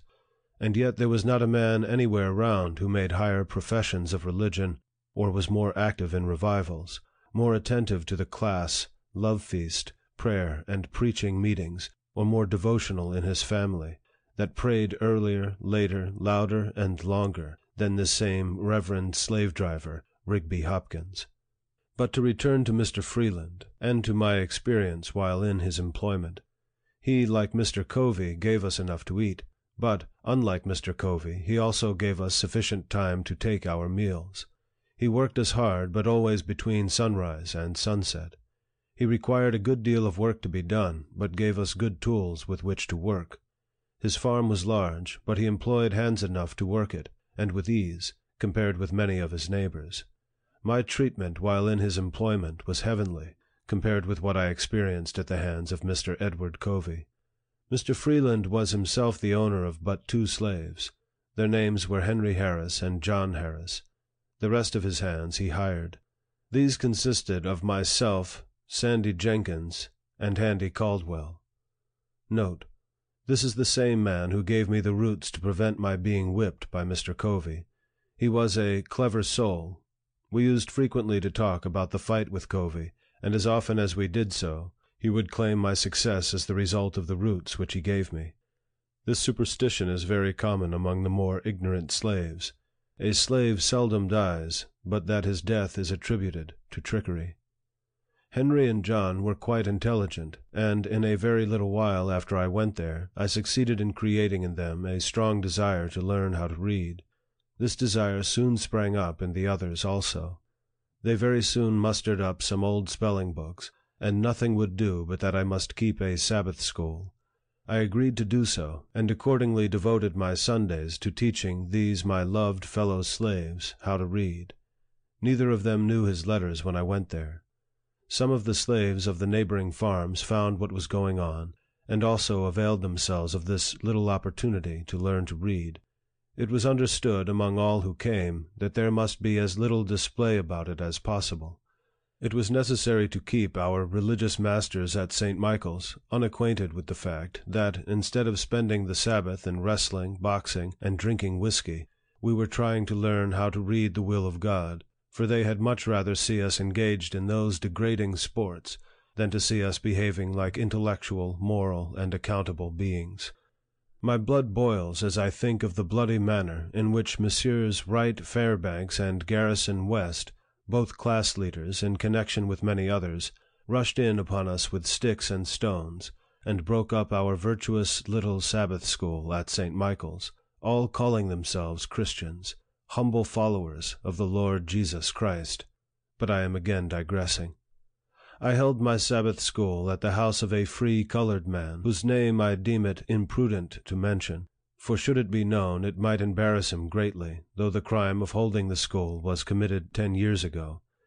I had at one time over 40 scholars, and those of the right sort, ardently desiring to learn. They were of all ages, though mostly men and women. I look back to those Sundays with an amount of pleasure not to be expressed. They were great days to my soul. The work of instructing my dear fellow slaves was the sweetest engagement with which I was ever blessed. We loved each other, and to leave them at the close of the Sabbath was a severe cross indeed.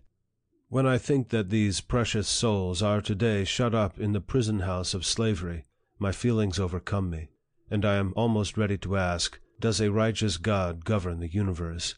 And for what does he hold the thunders in his right hand, if not to smite the oppressor, and deliver the spoiled out of the hand of the spoiler? These dear souls came not to Sabbath school because it was popular to do so, nor did I teach them because it was reputable to be thus engaged. Every moment they spent in that school, they were liable to be taken up and given 39 lashes. They came because they wished to learn. Their minds had been starved by their cruel masters. They had been shut up in mental darkness. I taught them because it was the delight of my soul to be doing something that looked like bettering the condition of my race. I kept up my school nearly the whole year I lived with Mr. Freeland, and, beside my Sabbath school, I devoted 3 evenings in the week, during the winter, to teaching the slaves at home. And I have the happiness to know that several of those who came to Sabbath school learned how to read, and that one, at least, is now free through my agency. The year passed off smoothly. It seemed only about half as long as the year which preceded it. I went through it without receiving a single blow. I will give Mr. Freeland the credit of being the best master I ever had, till I became my own master. For the ease with which I passed the year, I was, however, somewhat indebted to the society of my fellow slaves. They were noble souls. They not only possessed loving hearts, but brave ones. We were linked and interlinked with each other. I loved them with a love stronger than anything I have experienced since. It is sometimes said that we slaves do not love and confide in each other.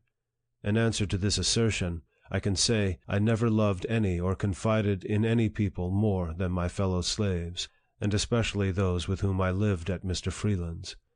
I believe we would have died for each other. We never undertook to do anything of any importance without a mutual consultation. We never moved separately. We were one, and as much so by our tempers and dispositions as by the mutual hardships to which we were necessarily subjected by our condition as slaves. At the close of the year 1834, Mr. Freeland again hired me of my master for the year 1835, but by this time I began to want to live upon free land, as well as with Freeland. And I was no longer content, therefore, to live with him or any other slaveholder. I began with the commencement of the year to prepare myself for a final struggle, which should decide my fate one way or the other. My tendency was upward. I was fast approaching manhood, and year after year had passed, and I was still a slave. These thoughts roused me. I must do something. I therefore resolved that 1835 should not pass without witnessing an attempt, on my part, to secure my liberty. But I was not willing to cherish this determination alone. My fellow slaves were dear to me. I was anxious to have them participate with me in this, my life-giving determination. I therefore, though with great prudence, commenced early to ascertain their views and feelings in regard to their condition, and to imbue their minds with thoughts of freedom. I bent myself to devising ways and means for our escape, and meanwhile strove, on all fitting occasions, to impress them with the gross fraud and inhumanity of slavery. I went first to Henry, next to John, then to the others. I found in them all warm hearts and noble spirits. They were ready to hear, and ready to act when a feasible plan should be proposed. This was what I wanted. I talked to them of our want of manhood, if we submitted to our enslavement without at least one noble effort to be free. We met often, and consulted frequently, and told our hopes and fears, recounted the difficulties, real and imagined, which we should be called on to meet. At times we were almost disposed to give up, and try to content ourselves with our wretched lot. At others we were firm and unbending in our determination to go. Whenever we suggested any plan, there was shrinking, the odds were fearful. Our path was beset with the greatest obstacles, and if we succeeded in gaining the end of it, our right to be free was yet questionable. We were yet liable to be returned to bondage.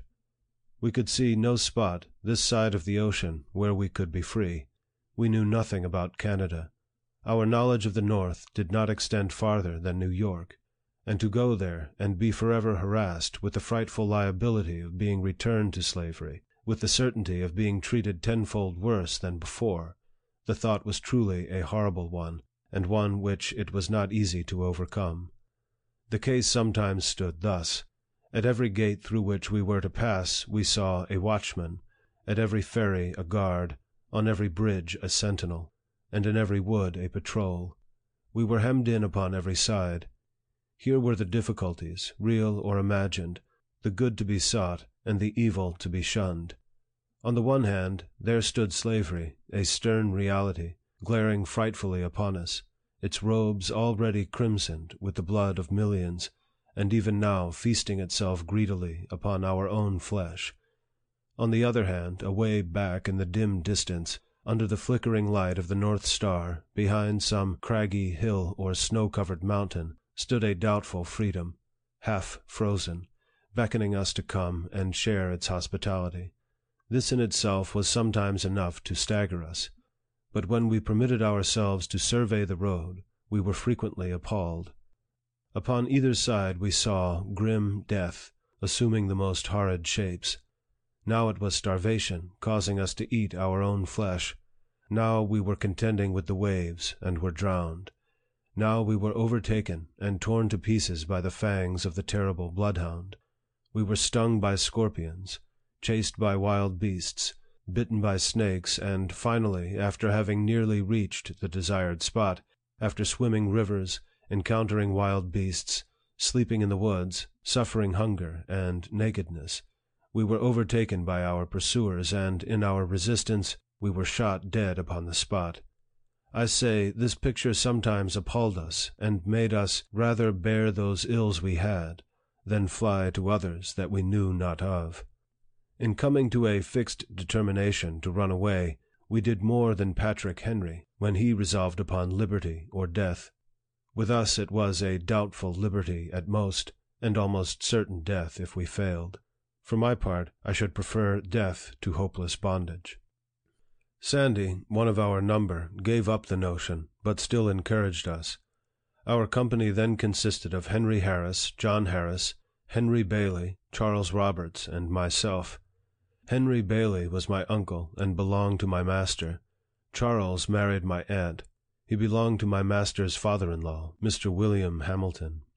The plan we finally concluded upon was, to get a large canoe belonging to Mr. Hamilton, and upon the Saturday night previous to Easter holidays, paddle directly up the Chesapeake Bay.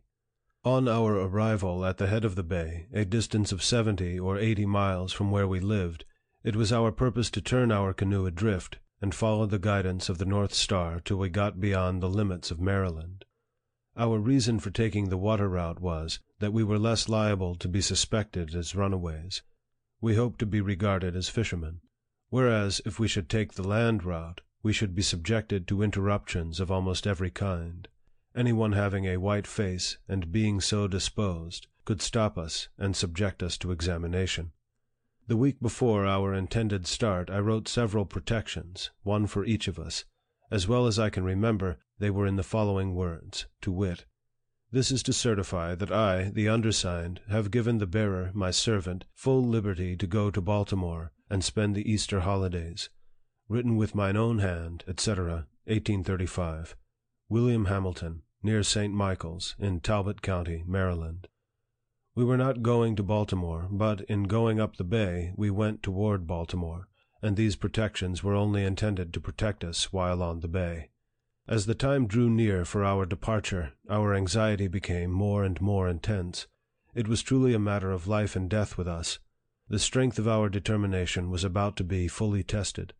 At this time I was very active in explaining every difficulty, removing every doubt, dispelling every fear, and inspiring all with the firmness indispensable to success in our undertaking, assuring them that half was gained the instant we made the move. We had talked long enough. We were now ready to move. If not now, we never should be. And if we did not intend to move now, we had as well fold our arms, sit down, and acknowledge ourselves fit only to be slaves. This none of us were prepared to acknowledge. Every man stood firm, and at our last meeting we pledged ourselves afresh, in the most solemn manner, that, at the time appointed, we would certainly start in pursuit of freedom. This was in the middle of the week, at the end of which we were to be off. We went, as usual, to our several fields of labor, but with bosoms highly agitated with thoughts of our truly hazardous undertaking. We tried to conceal our feelings as much as possible, and I think we succeeded very well. After a painful waiting, the Saturday morning, whose night was to witness our departure, came. I hailed it with joy, bring what of sadness it might. Friday night was a sleepless one for me. I probably felt more anxious than the rest because I was, by common consent, at the head of the whole affair. The responsibility of success or failure lay heavily upon me. The glory of the one and the confusion of the other were alike mine. The first 2 hours of that morning were such as I never experienced before, and hope never to again. Early in the morning we went, as usual, to the field. We were spreading manure, and all at once, while thus engaged, I was overwhelmed with an indescribable feeling, in the fullness of which I turned to Sandy, who was near by, and said, "We are betrayed." "Well," said he, "that thought has this moment struck me." We said no more. I was never more certain of anything. The horn was blown as usual, and we went up from the field to the house for breakfast. I went for the form more than for want of anything to eat that morning. Just as I got to the house, and looking out at the lane gate, I saw 4 white men with 2 colored men. The white men were on horseback, and the colored ones were walking behind, as if tied. I watched them a few moments till they got up to our lane gate. Here they halted, and tied the colored men to the gate-post. I was not yet certain as to what the matter was. In a few moments, in rode Mr. Hamilton, with speed betokening great excitement. He came to the door, and inquired if Master William was in. He was told he was at the barn. Mr. Hamilton, without dismounting, rode up to the barn with extraordinary speed. In a few moments, he and Mr. Freeland returned to the house. By this time, the 3 constables rode up, and in great haste dismounted, tied their horses, and met Master William and Mr. Hamilton returning from the barn, and after talking a while, they all walked up to the kitchen door. There was no one in the kitchen but myself and John. Henry and Sandy were up at the barn. Mr. Freeland put his head in at the door, and called me by name, saying there were some gentlemen at the door who wished to see me. I stepped to the door and inquired what they wanted. They at once seized me, and without giving me any satisfaction, tied me, lashing my hands closely together. I insisted upon knowing what the matter was. They at length said that they had learned I had been in a scrape, and that I was to be examined before my master, and if their information proved false, I should not be hurt. In a few moments they succeeded in tying John. They then turned to Henry, who had by this time returned, and commanded him to cross his hands. "I won't," said Henry, in a firm tone, indicating his readiness to meet the consequences of his refusal. "Won't you?" said Tom Graham, the constable. "No, I won't," said Henry, in a still stronger tone. With this, 2 of the constables pulled out their shining pistols, and swore, by their Creator, that they would make him cross his hands, or kill him. Each cocked his pistol, and, with fingers on the trigger, walked up to Henry, saying at the same time, if he did not cross his hands, they would blow his damned heart out. Shoot me, said Henry. "You can't kill me but once." Shoot, and be damned. I won't be tied." This he said in a tone of loud defiance, and at the same time, with a motion as quick as lightning, he with one single stroke dashed the pistols from the hand of each constable. As he did this, all hands fell upon him, and, after beating him some time, they finally overpowered him, and got him tied. During the scuffle, I managed, I know not how, to get my pass out, and, without being discovered, put it into the fire. We were all now tied, and just as we were to leave for Easton jail, Betsy Freeland, mother of William Freeland, came to the door with her hands full of biscuits, and divided them between Henry and John. She then delivered herself of a speech to the following effect. Addressing herself to me, she said, "You devil, you yellow devil, it was you that put it into the heads of Henry and John to run away.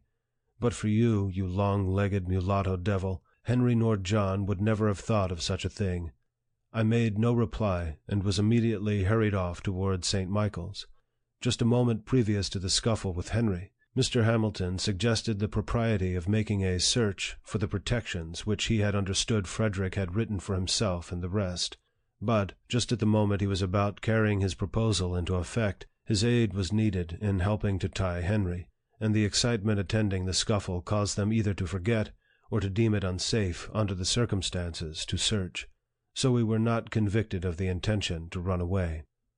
When we got about halfway to St. Michael's, while the constables having us in charge were looking ahead, Henry inquired of me what he should do with his pass. I told him to eat it with his biscuit and own nothing, and we passed the word around, "Own nothing," and "Own nothing," said we all. Our confidence in each other was unshaken. We were resolved to succeed or fail together, after the calamity had befallen us, as much as before. We were now prepared for anything. We were to be dragged that morning 15 miles behind horses, and then to be placed in the Easton jail. When we reached St. Michael's, we underwent a sort of examination. We all denied that we ever intended to run away.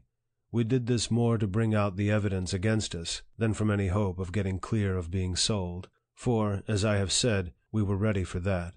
The fact was, we cared but little where we went, so we went together. Our greatest concern was about separation. We dreaded that more than anything this side of death. We found the evidence against us to be the testimony of one person. Our master would not tell who it was, but we came to a unanimous decision among ourselves as to who their informant was. We were sent off to the jail at Easton. When we got there, we were delivered up to the sheriff, Mr. Joseph Graham, and by him placed in jail. Henry, John, and myself were placed in one room together, Charles and Henry Bailey in another. Their object in separating us was to hinder concert. We had been in jail scarcely 20 minutes when a swarm of slave traders and agents for slave traders flocked into jail to look at us, and to ascertain if we were for sale. Such a set of beings I never saw before. I felt myself surrounded by so many fiends from perdition. A band of pirates never looked more like their father, the devil. They laughed and grinned over us, saying, "Ah, my boys, we have got you, haven't we?" And after taunting us in various ways, they one by one went into an examination of us, with intent to ascertain our value. They would impudently ask us if we would not like to have them for our masters. We would make them no answer, and leave them to find out as best they could. Then they would curse and swear at us, telling us that they would take the devil out of us in a very little while, if we were only in their hands. While in jail, we found ourselves in much more comfortable quarters than we expected when we went there. We did not get much to eat, nor that which was very good, but we had a good clean room, from the windows of which we could see what was going on in the street, which was very much better than though we had been placed in one of the dark, damp cells. Upon the whole, we got along very well, so far as the jail and its keeper were concerned. Immediately after the holidays were over, contrary to all our expectations, Mr. Hamilton and Mr. Freeland came up to Easton, and took Charles, the 2 Henrys, and John out of jail, and carried them home, leaving me alone. I regarded this separation as a final one. It caused me more pain than anything else in the whole transaction. I was ready for anything rather than separation. I suppose that they had consulted together, and had decided that, as I was the whole cause of the intention of the others to run away, it was hard to make the innocent suffer with the guilty, and that they had therefore concluded to take the others home, and sell me, as a warning to the others that remained. It is due to the noble Henry to say, he seemed almost as reluctant at leaving the prison as at leaving home to come to the prison. But we knew we should, in all probability, be separated, if we were sold, and since he was in their hands, he concluded to go peaceably home. I was now left to my fate. I was all alone, and within the walls of a stone prison. But a few days before, and I was full of hope. I expected to have been safe in a land of freedom, but now I was covered with gloom, sunk down to the utmost despair. I thought the possibility of freedom was gone. I was kept in this way about 1 week, at the end of which Captain Auld, my master, to my surprise and utter astonishment, came up and took me out, with the intention of sending me, with a gentleman of his acquaintance, into Alabama. But, from some cause or other, he did not send me to Alabama, but concluded to send me back to Baltimore, to live again with his brother Hugh, and to learn a trade. Thus, after an absence of 3 years and 1 month, I was once more permitted to return to my old home at Baltimore. My master sent me away, because there existed against me a very great prejudice in the community, and he feared I might be killed. In a few weeks after I went to Baltimore, Master Hugh hired me to Mr. William Gardner, an extensive shipbuilder, on Fell's Point. I was put there to learn how to caulk. It, however, proved a very unfavorable place for the accomplishment of this project. Mr. Gardner was engaged that spring in building 2 large man-of-war brigs, professedly for the Mexican government. The vessels were to be launched in the July of that year, and in failure thereof, Mr. Gardner was to lose a considerable sum, so that when I entered, all was hurry. There was no time to learn anything. Every man had to do that which he knew how to do. In entering the shipyard, my orders from Mr. Gardner were, to do whatever the carpenters commanded me to do. This was placing me at the beck and call of about 75 men. I was to regard all these as masters. Their word was to be my law. My situation was a most trying one. At times I needed a dozen pair of hands. I was called a dozen ways in the space of a single minute. 3 or 4 voices would strike my ear at the same moment. It was, "Fred, come help me to cant this timber here. Fred, come carry this timber yonder. Fred, bring that roller here. Fred, go get a fresh can of water. Fred, come help saw off the end of this timber. Fred, go quick and get the crowbar. Fred, hold on the end of this fall. Fred, go to the blacksmith's shop and get a new punch. Hurry, Fred, run and bring me a cold chisel. I say, Fred, bear a hand and get up a fire as quick as lightning under that steam box. Halloo, nigger, come turn this grindstone. Come, move, and bows this timber forward. I say, darky, blast your eyes, why don't you heat up some pitch? Halloo, halloo, halloo, 3 voices at the same time. Come here, go there, hold on where you are. Damn you, if you move, I'll knock your brains out. This was my school for 8 months, and I might have remained there longer, but for a most horrid fight I had with 4 of the white apprentices, in which my left eye was nearly knocked out, and I was horribly mangled in other respects. The facts in the case were these. Until a very little while after I went there, white and black ship carpenters worked side by side, and no one seemed to see any impropriety in it. All hands seemed to be very well satisfied. Many of the black carpenters were freemen. Things seemed to be going on very well. All at once, the white carpenters knocked off and said they would not work with free colored workmen. The reason for this, as alleged, was, that if free colored carpenters were encouraged, they would soon take the trade into their own hands, and poor white men would be thrown out of employment. They therefore felt called upon at once to put a stop to it, and, taking advantage of Mr. Gardner's necessities, they broke off, swearing they would work no longer, unless he would discharge his black carpenters. Now, though this did not extend to me in form, it did reach me in fact. My fellow apprentices very soon began to feel it degrading to them to work with me. They began to put on airs, and talk about the niggers taking the country, saying we all ought to be killed, and, being encouraged by the journeymen, they commenced making my condition as hard as they could, by hectoring me around, and sometimes striking me. I, of course, kept the vow I made after the fight with Mr. Covey, and struck back again, regardless of consequences. And while I kept them from combining, I succeeded very well, for I could whip the whole lot of them, taking them separately. They, however, at length combined, and came upon me, armed with sticks, stones, and heavy handspikes. One came in front with a half-brick. There was one at each side of me, and one behind me. While I was attending to those in front, and on either side, the one behind ran up with a handspike, and struck me a heavy blow upon the head. It stunned me. I fell, and with this they all ran upon me, and fell to beating me with their fists. I let them lay on for a while, gathering strength.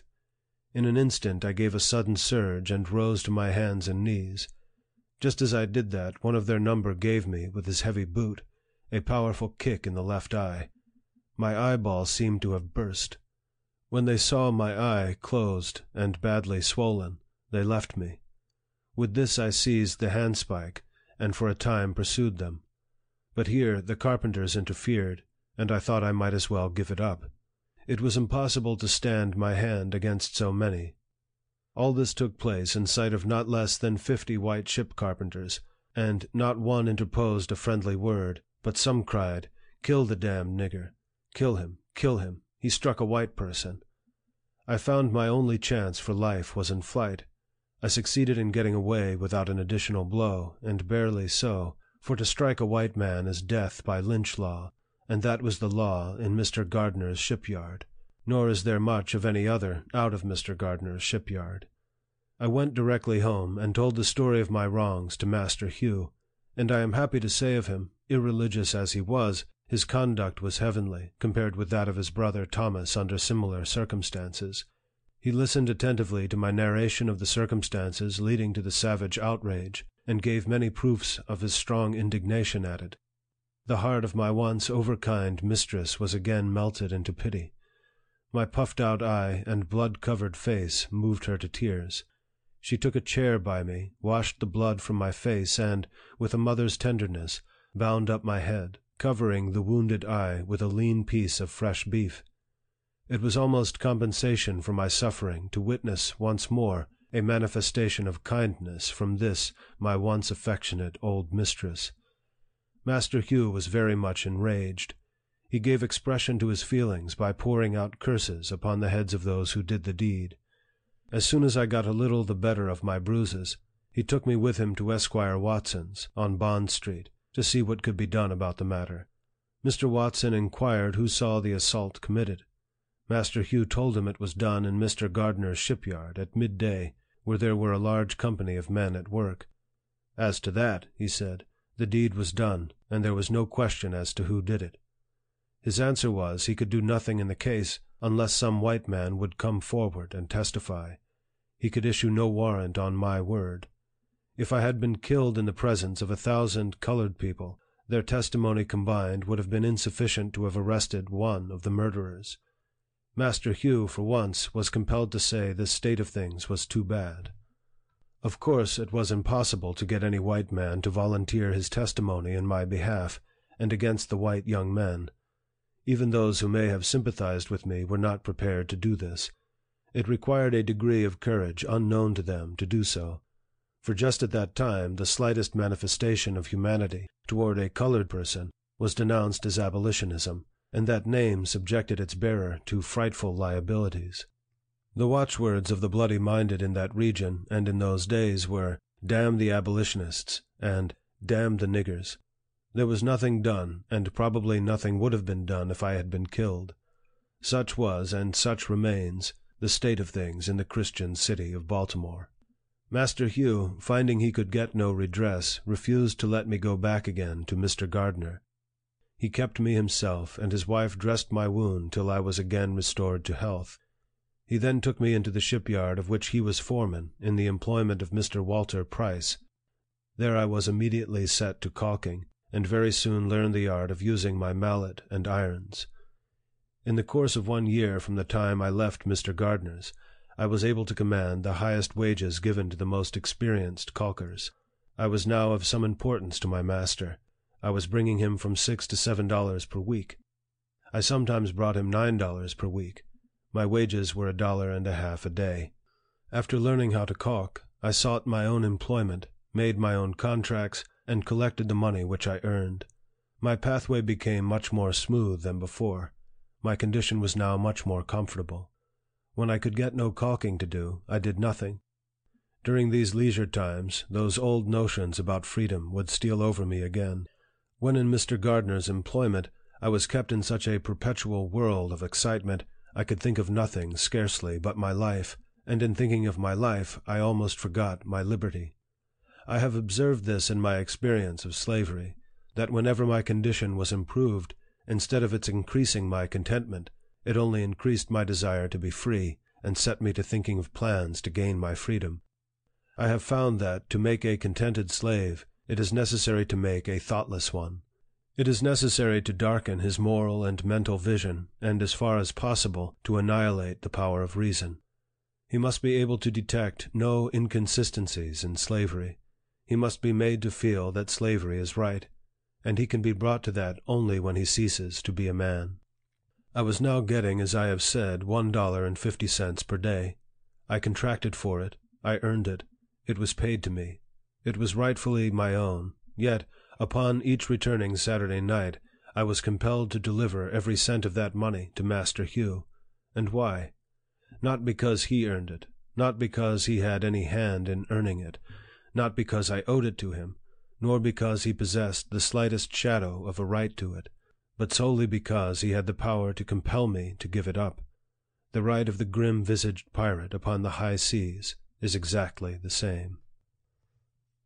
End of Chapter 10. Chapter 11.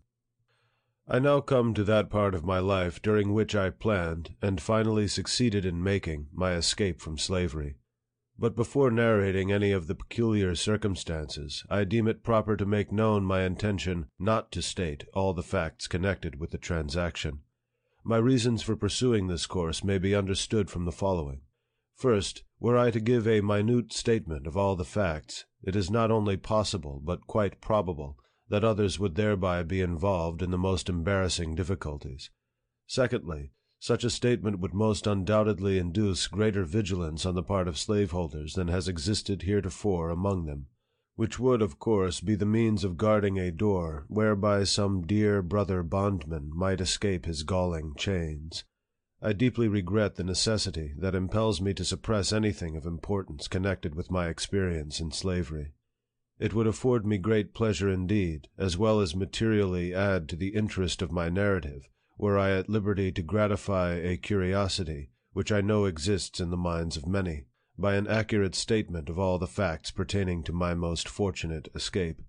But I must deprive myself of this pleasure, and the curious of the gratification which such a statement would afford. I would allow myself to suffer under the greatest imputations which evil-minded men might suggest, rather than exculpate myself, and thereby run the hazard of closing the slightest avenue by which a brother slave might clear himself of the chains and fetters of slavery. I have never approved of the very public manner in which some of our Western friends have conducted what they call the Underground Railroad, but which, I think, by their open declarations, has been made most emphatically the Upper Ground Railroad.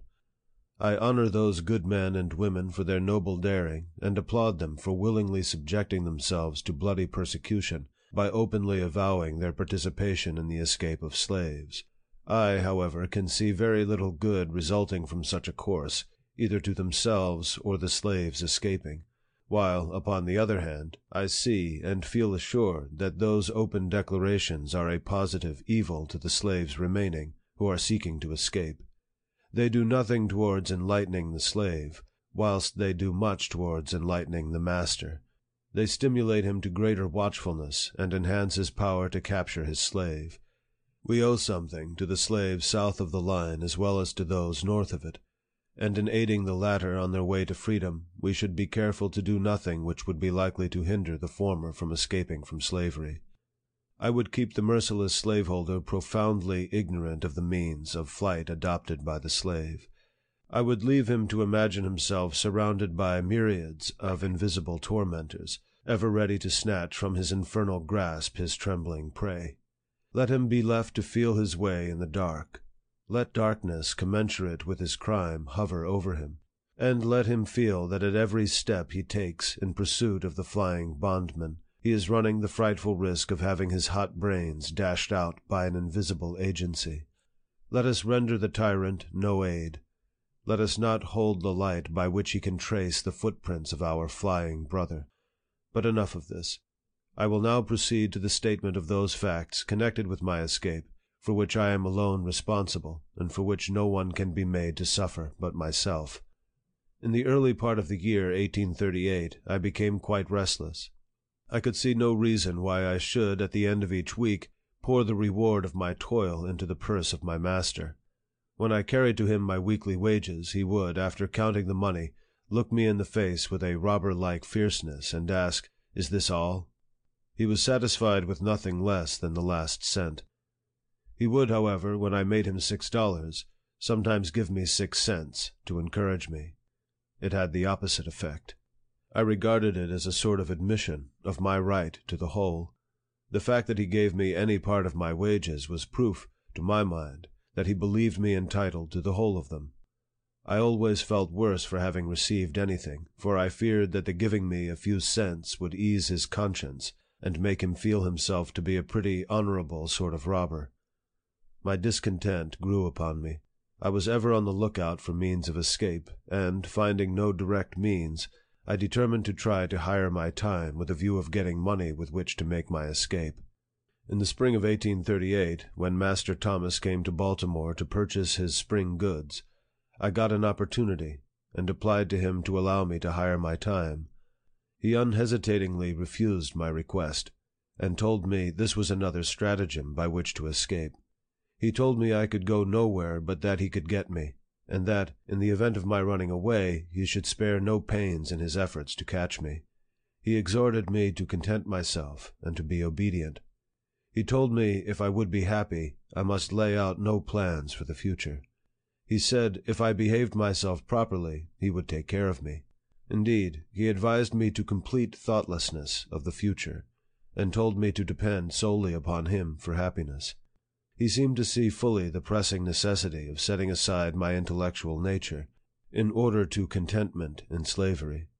But in spite of him, and even in spite of myself, I continued to think and to think about the injustice of my enslavement and the means of escape. About 2 months after this, I applied to Master Hugh for the privilege of hiring my time. He was not acquainted with the fact that I had applied to Master Thomas and had been refused. He, too, at first, seemed disposed to refuse, but after some reflection he granted me the privilege, and proposed the following terms. I was to be allowed all my time, make all contracts with those for whom I worked, and find my own employment, and in return for this liberty I was to pay him $3 at the end of each week, find myself in caulking tools, and in board and clothing. My board was $2.50 per week. This, with the wear and tear of clothing and caulking tools, made my regular expenses about $6 a week. This amount I was compelled to make up, or relinquish the privilege of hiring my time. Rain or shine, work or no work, at the end of each week the money must be forthcoming, or I must give up my privilege. This arrangement, it will be perceived, was decidedly in my master's favor. It relieved him of all need of looking after me. His money was sure. He received all the benefits of slaveholding without its evils, while I endured all the evils of a slave, and suffered all the care and anxiety of a freeman. I found it a hard bargain, but, hard as it was, I thought it better than the old mode of getting along. It was a step towards freedom to be allowed to bear the responsibilities of a freeman, and I was determined to hold on upon it. I bent myself to the work of making money.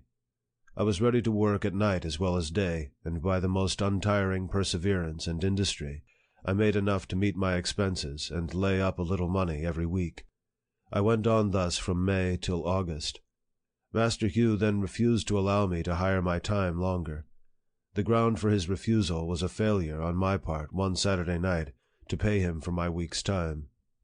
This failure was occasioned by my attending a camp meeting about 10 miles from Baltimore. During the week, I had entered into an engagement with a number of young friends to start from Baltimore to the campground early Saturday evening, and being detained by my employer, I was unable to get down to Master Hugh's without disappointing the company. I knew that Master Hugh was in no special need of the money that night. I therefore decided to go to camp meeting, and upon my return pay him the $3. I stayed at the camp meeting 1 day longer than I intended when I left, but as soon as I returned, I called upon him to pay him what he considered his due. I found him very angry. He could scarce restrain his wrath. He said he had a great mind to give me a severe whipping. He wished to know how I dared to go out of the city without asking his permission. I told him I hired my time, and while I paid him the price which he asked for it, I did not know that I was bound to ask him when and where I should go. This reply troubled him, and, after reflecting a few moments, he turned to me and said I should hire my time no longer, that the next thing he should know of I would be running away. Upon the same plea, he told me to bring my tools and clothing home forthwith. I did so, but instead of seeking work, as I had been accustomed to do previously to hiring my time, I spent the whole week without the performance of a single stroke of work. I did this in retaliation. Saturday night he called upon me as usual for my week's wages. I told him I had no wages. I had done no work that week. Here we were upon the point of coming to blows. He raved, and swore his determination to get hold of me.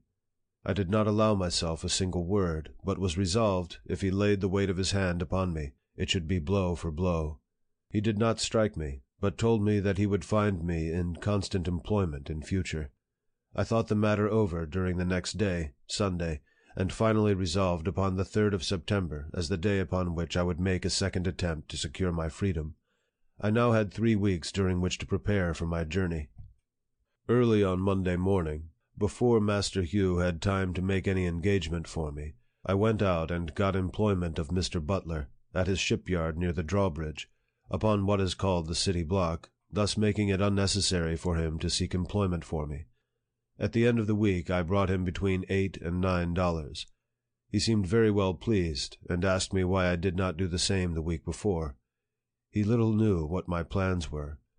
My object in working steadily was to remove any suspicion he might entertain of my intent to run away, and in this I succeeded admirably. I suppose he thought I was never better satisfied with my condition than at the very time during which I was planning my escape. The second week passed, and again I carried him my full wages, and so well pleased was he that he gave me 25 cents, quite a large sum for a slaveholder to give a slave, and bade me to make good use of it. I told him I would. Things went on without very smoothly indeed, but within there was trouble. It is impossible for me to describe my feelings as the time of my contemplated start drew near. I had a number of warm-hearted friends in Baltimore, friends that I loved almost as I did my life, and the thought of being separated from them forever was painful beyond expression.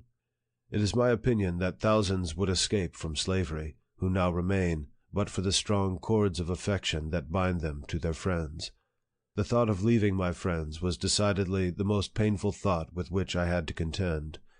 The love of them was my tender point, and shook my decision more than all things else. Besides the pain of separation, the dread and apprehension of a failure exceeded what I had experienced at my first attempt. The appalling defeat I then sustained returned to torment me. I felt assured that if I failed in this attempt, my case would be a hopeless one. It would seal my fate as a slave forever. I could not hope to get off with anything less than the severest punishment, and being placed beyond the means of escape. It required no very vivid imagination to depict the most frightful scenes through which I should have to pass in case I failed. The wretchedness of slavery and the blessedness of freedom were perpetually before me. It was life and death with me. But I remained firm, and, according to my resolution, on the 3rd day of September, 1838, I left my chains and succeeded in reaching New York without the slightest interruption of any kind. How I did so, what means I adopted, what direction I traveled, and by what mode of conveyance, I must leave unexplained, for the reasons before mentioned. I have been frequently asked how I felt when I found myself in a free state. I have never been able to answer the question with any satisfaction to myself. It was a moment of the highest excitement I ever experienced. I supposed I felt as one may imagine the unarmed mariner to feel when he is rescued by a friendly man-of-war from the pursuit of a pirate. In writing to a dear friend immediately after my arrival at New York, I said I felt like one who had escaped a den of hungry lions. This state of mind, however, very soon subsided, and I was again seized with a feeling of great insecurity and loneliness. I was yet liable to be taken back and subjected to all the tortures of slavery. This in itself was enough to damp the ardor of my enthusiasm, but the loneliness overcame me. There I was in the midst of thousands, and yet a perfect stranger, without home and without friends, in the midst of thousands of my own brethren, children of a common Father, and yet I dared not to unfold to any one of them my sad condition. I was afraid to speak to any one for fear of speaking to the wrong one, and thereby falling into the hands of money-loving kidnappers, whose business it was to lie in wait for the panting fugitive, as the ferocious beasts of the forest lie in wait for their prey. The motto which I adopted when I started from slavery was this: trust no man. I saw in every white man an enemy, and in almost every colored man cause for distrust. It was a most painful situation, and, to understand it, one must needs experience it, or imagine himself in similar circumstances. Let him be a fugitive slave in a strange land, a land given up to be the hunting ground for slaveholders, whose inhabitants are legalized kidnappers, where he is every moment subjected to the terrible liability of being seized upon by his fellow men, as the hideous crocodile seizes upon his prey. I say, let him place himself in my situation, without home or friends, without money or credit, wanting shelter and no one to give it, wanting bread and no money to buy it, and at the same time let him feel that he is pursued by merciless men-hunters, and in total darkness as to what to do, where to go, or where to stay, perfectly helpless both as to the means of defense and means of escape, in the midst of plenty, yet suffering the terrible gnawings of hunger, in the midst of houses, yet having no home, among fellow men, yet feeling as if in the midst of wild beasts, whose greediness to swallow up the trembling and half-famished fugitive is only equaled by that with which the monsters of the deep swallow up the helpless fish upon which they subsist. I say, let him be placed in this most trying situation, the situation in which I was placed. Then, and not till then, will he fully appreciate the hardships of, and know how to sympathize with, the toil-worn and whip-scarred fugitive slave. Thank heaven, I remained but a short time in this distressed situation. I was relieved from it by the humane hand of Mr. David Ruggles, whose vigilance, kindness, and perseverance I shall never forget. I am glad of an opportunity to express, as far as words can, the love and gratitude I bear him. Mr. Ruggles is now afflicted with blindness, and is himself in need of the same kind offices which he was once so forward in the performance of toward others. I had been in New York but a few days, when Mr. Ruggles sought me out, and very kindly took me to his boarding-house at the corner of Church and L'Espinard streets. Mr. Ruggles was then very deeply engaged in the memorable Darg case, as well as attending to a number of other fugitive slaves, devising ways and means for their successful escape. And, though watched and hemmed in on almost every side, he seemed to be more than a match for his enemies. Very soon after I went to Mr. Ruggles, he wished to know of me where I wanted to go, as he deemed it unsafe for me to remain in New York. I told him I was a caulker, and should like to go where I could get work. I thought of going to Canada, but he decided against it, and in favor of my going to New Bedford, thinking I should be able to get work there at my trade. At this time, Anna, my intended wife, came on, for I wrote to her immediately after my arrival at New York, notwithstanding my homeless, houseless, and helpless condition, informing her of my successful flight, and wishing her to come on forthwith. She was free. In a few days after her arrival, Mr. Ruggles called in the Reverend J.W.C. Pennington, who, in the presence of Mr. Ruggles, Mrs. Michaels, and 2 or 3 others, performed the marriage ceremony, and gave us a certificate, of which the following is an exact copy. This may certify that I joined together in holy matrimony Frederick Johnson and Anna Murray, as man and wife, in the presence of Mr. David Ruggles and Mrs. Michaels. I had changed my name from Frederick Bailey to that of Johnson. James W. C. Pennington, New York, September 15th, 1838. Upon receiving the certificate and a $5 bill from Mr. Ruggles, I shouldered one part of our baggage, and Anna took up the other, and we set out forthwith to take passage on board of the steamboat John W. Richmond for Newport, on our way to New Bedford. Mr. Ruggles gave me a letter to a Mr. Shaw in Newport, and told me, in case my money did not serve me to New Bedford, to stop in Newport and obtain further assistance. But upon our arrival at Newport, we were so anxious to get to a place of safety that, notwithstanding we lacked the necessary money to pay our fare, we decided to take seats in the stage, and promised to pay when we got to New Bedford.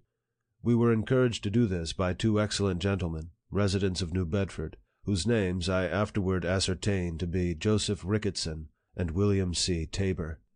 They seemed at once to understand our circumstances, and gave us such assistance of their friendliness as put us fully at ease in their presence. It was good indeed to meet with such friends at such a time. Upon reaching New Bedford, we were directed to the house of Mr. Nathan Johnson, by whom we were kindly received and hospitably provided for. Both Mr. and Mrs. Johnson took a deep and lively interest in our welfare. They proved themselves quite worthy of the name of abolitionists. When the stage driver found us unable to pay our fare, he held on upon our baggage as security for the debt. I had but to mention the fact to Mr. Johnson, and he forthwith advanced the money.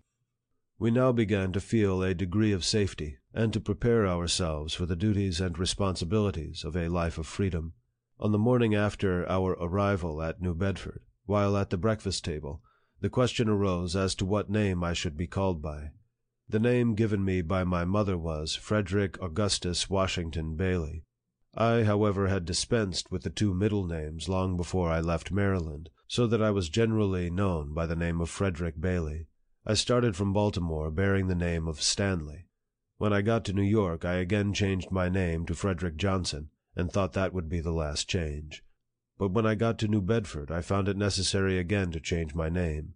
The reason of this necessity was, that there were so many Johnsons in New Bedford, it was already quite difficult to distinguish between them. I gave Mr. Johnson the privilege of choosing me a name, but told him he must not take from me the name of Frederick. I must hold on to that to preserve a sense of my identity. Mr. Johnson had just been reading The Lady of the Lake, and at once suggested that my name be Douglass. From that time until now, I have been called Frederick Douglass, and as I am more widely known by that name than by either of the others, I shall continue to use it as my own. I was quite disappointed at the general appearance of things in New Bedford. The impression which I had received respecting the character and condition of the people of the North, I found to be singularly erroneous. I had very strangely supposed, while in slavery, that few of the comforts, and scarcely any of the luxuries, of life were enjoyed at the North compared with what were enjoyed by the slaveholders of the South. I probably came to this conclusion from the fact that Northern people owned no slaves. I suppose that they were about upon a level with the non-slaveholding population of the South. I knew they were exceedingly poor, and I had been accustomed to regard their poverty as the necessary consequence of their being non-slaveholders. I had somehow imbibed the opinion that, in the absence of slaves, there could be no wealth and very little refinement. And upon coming to the North, I expected to meet with a rough, hard-handed, and uncultivated population, living in the most Spartan-like simplicity, knowing nothing of the ease, luxury, pomp, and grandeur of Southern slaveholders. Such being my conjectures, any one acquainted with the appearance of New Bedford may readily infer how palpably I must have seen my mistake. In the afternoon of the day when I reached New Bedford, I visited the wharves to take a view of the shipping. Here I found myself surrounded with the strongest proofs of wealth. Lying at the wharves and riding in the stream, I saw many ships of the finest model, in the best order, and of the largest size. Upon the right and left I was walled in by granite warehouses of the widest dimensions, stowed to their utmost capacity with the necessaries and comforts of life. Added to this, almost everybody seemed to be at work, but noiselessly so, compared with what I had been accustomed to in Baltimore. There were no loud songs heard from those engaged in loading and unloading ships. I heard no deep oaths or horrid curses on the laborer. I saw no whipping of men, but all seemed to go smoothly on. Every man appeared to understand his work, and went at it with a sober yet cheerful earnestness, which betokened the deep interest which he felt in what he was doing, as well as a sense of his own dignity as a man. To me this looked exceedingly strange.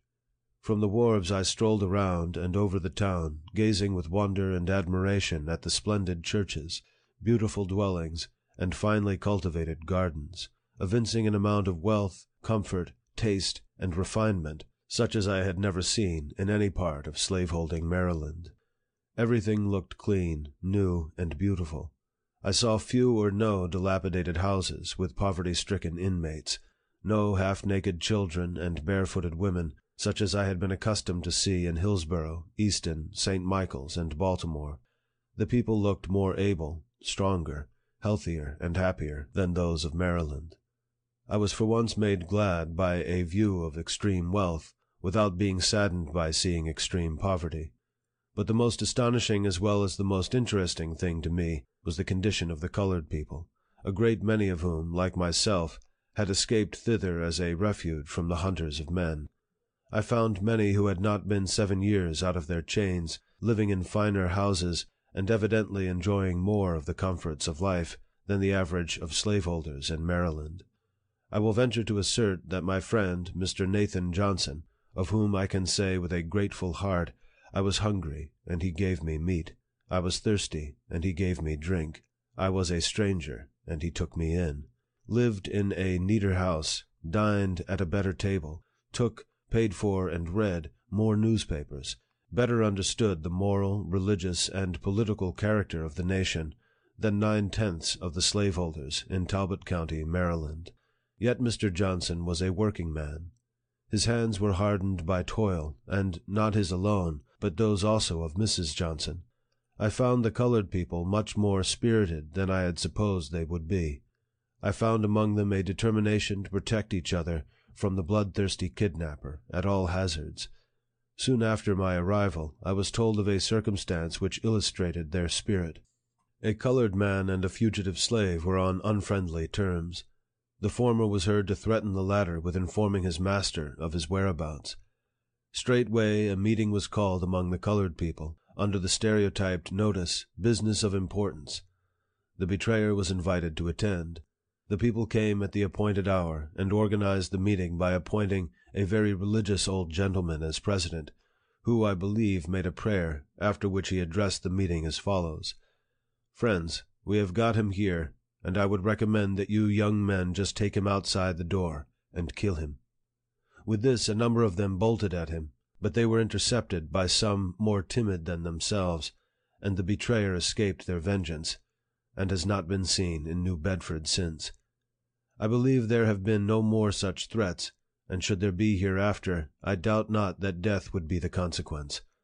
I found employment, the 3rd day after my arrival, in stowing a sloop with a load of oil. It was new, dirty, and hard work for me, but I went at it with a glad heart and a willing hand. I was now my own master. It was a happy moment, the rapture of which can be understood only by those who have been slaves. It was the first work, the reward of which was to be entirely my own.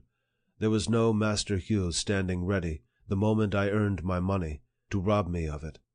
I worked that day with a pleasure I had never before experienced. I was at work for myself and newly married wife. It was to me the starting point of a new existence. When I got through with that job, I went in pursuit of a job of caulking, but such was the strength of prejudice against color among the white caulkers that they refused to work with me, and of course I could get no employment.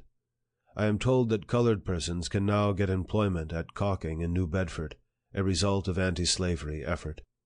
Finding my trade of no immediate benefit, I threw off my caulking habiliments, and prepared myself to do any kind of work I could get to do. Mr. Johnson kindly let me have his wood horse and saw, and I very soon found myself a plenty of work. There was no work too hard, none too dirty. I was ready to saw wood, shovel coal, carry the hod, sweep the chimney, or roll oil casks, all of which I did for nearly 3 years in New Bedford, before I became known to the anti-slavery world. In about 4 months after I went to New Bedford, there came a young man to me, and inquired if I did not wish to take the Liberator. I told him I did, but, just having made my escape from slavery, I remarked that I was unable to pay for it then. I, however, finally became a subscriber to it. The paper came, and I read it from week to week with such feelings as it would be quite idle for me to attempt to describe. The paper became my meat and my drink. My soul was set all on fire. Its sympathy for my brethren in bonds, its scathing denunciations of slaveholders, its faithful exposures of slavery, and its powerful attacks upon the upholders of the institution, sent a thrill of joy through my soul, such as I had never felt before. I had not long been a reader of the Liberator before I got a pretty correct idea of the principles, measures, and spirit of the anti-slavery reform. I took right hold of the cause. I could do but little, but what I could I did with a joyful heart, and never felt happier than when in an anti-slavery meeting. I seldom had much to say at the meetings, because what I wanted to say was said so much better by others. But while attending an anti-slavery convention at Nantucket, on the 11th of August, 1841, I felt strongly moved to speak, and was, at the same time, much urged to do so by Mr. William C. Coffin, a gentleman who had heard me speak in the colored people's meeting at New Bedford. It was a severe cross, and I took it up reluctantly. The truth was, I felt myself a slave, and the idea of speaking to white people weighed me down. I spoke but a few moments, when I felt a degree of freedom, and said what I desired with considerable ease. From that time until now, I have been engaged in pleading the cause of my brethren. With what success and with what devotion, I leave those acquainted with my labors to decide. End of chapter 11. Appendix. I find, since reading over the foregoing narrative, that I have, in several instances, spoken in such a tone and manner respecting religion, as may possibly lead those unacquainted with my religious views to suppose me an opponent of all religion. To remove the liability of such misapprehension, I deem it proper to append the following brief explanation. What I have said respecting and against religion, I mean strictly to apply to the slaveholding religion of this land, and with no possible reference to Christianity proper. For between the Christianity of this land and the Christianity of Christ, I recognize the widest possible difference, so wide that to receive the one as good, pure, and holy is of necessity to reject the other as bad, corrupt, and wicked. To be the friend of the one is of necessity to be the enemy of the other. I love the pure, peaceable, and impartial Christianity of Christ. I therefore hate the corrupt, slaveholding, women-whipping, cradle-plundering, partial, and hypocritical Christianity of this land. Indeed, I can see no reason but the most deceitful one for calling the religion of this land Christianity. I look upon it as the climax of all misnomers, the boldest of all frauds, and the grossest of all libels. Never was there a clearer case of stealing the livery of the court of heaven to serve the devil in. I am filled with unutterable loathing when I contemplate the religious pomp and show, together with the horrible inconsistencies which everywhere surround me. We have men-stealers for ministers, women-whippers for missionaries, and cradle-plunderers for church members. The man who wields the blood-clotted cowskin during the week fills the pulpit on Sunday, and claims to be a minister of the meek and lowly Jesus. The man who robs me of my earnings at the end of each week meets me as a class leader on Sunday morning, to show me the way of life and the path of salvation. He who sells my sister for purposes of prostitution stands forth as the pious advocate of purity. He who proclaims it a religious duty to read the Bible denies me the right of learning to read the name of the God who made me. He who is the religious advocate of marriage robs whole millions of its sacred influence, and leaves them to the ravages of wholesale pollution. The warm defender of the sacredness of the family relation is the same that scatters whole families, sundering husbands and wives, parents and children, sisters and brothers, leaving the hut vacant and the hearth desolate. We see the thief preaching against theft, and the adulterer against adultery. We have men sold to build churches, women sold to support the gospel, and babes sold to purchase Bibles for the poor heathen, all for the glory of God and the good of souls. The slave auctioneer's bell and the church-going bell chime in with each other, and the bitter cries of the heartbroken slave are drowned in the religious shouts of his pious master.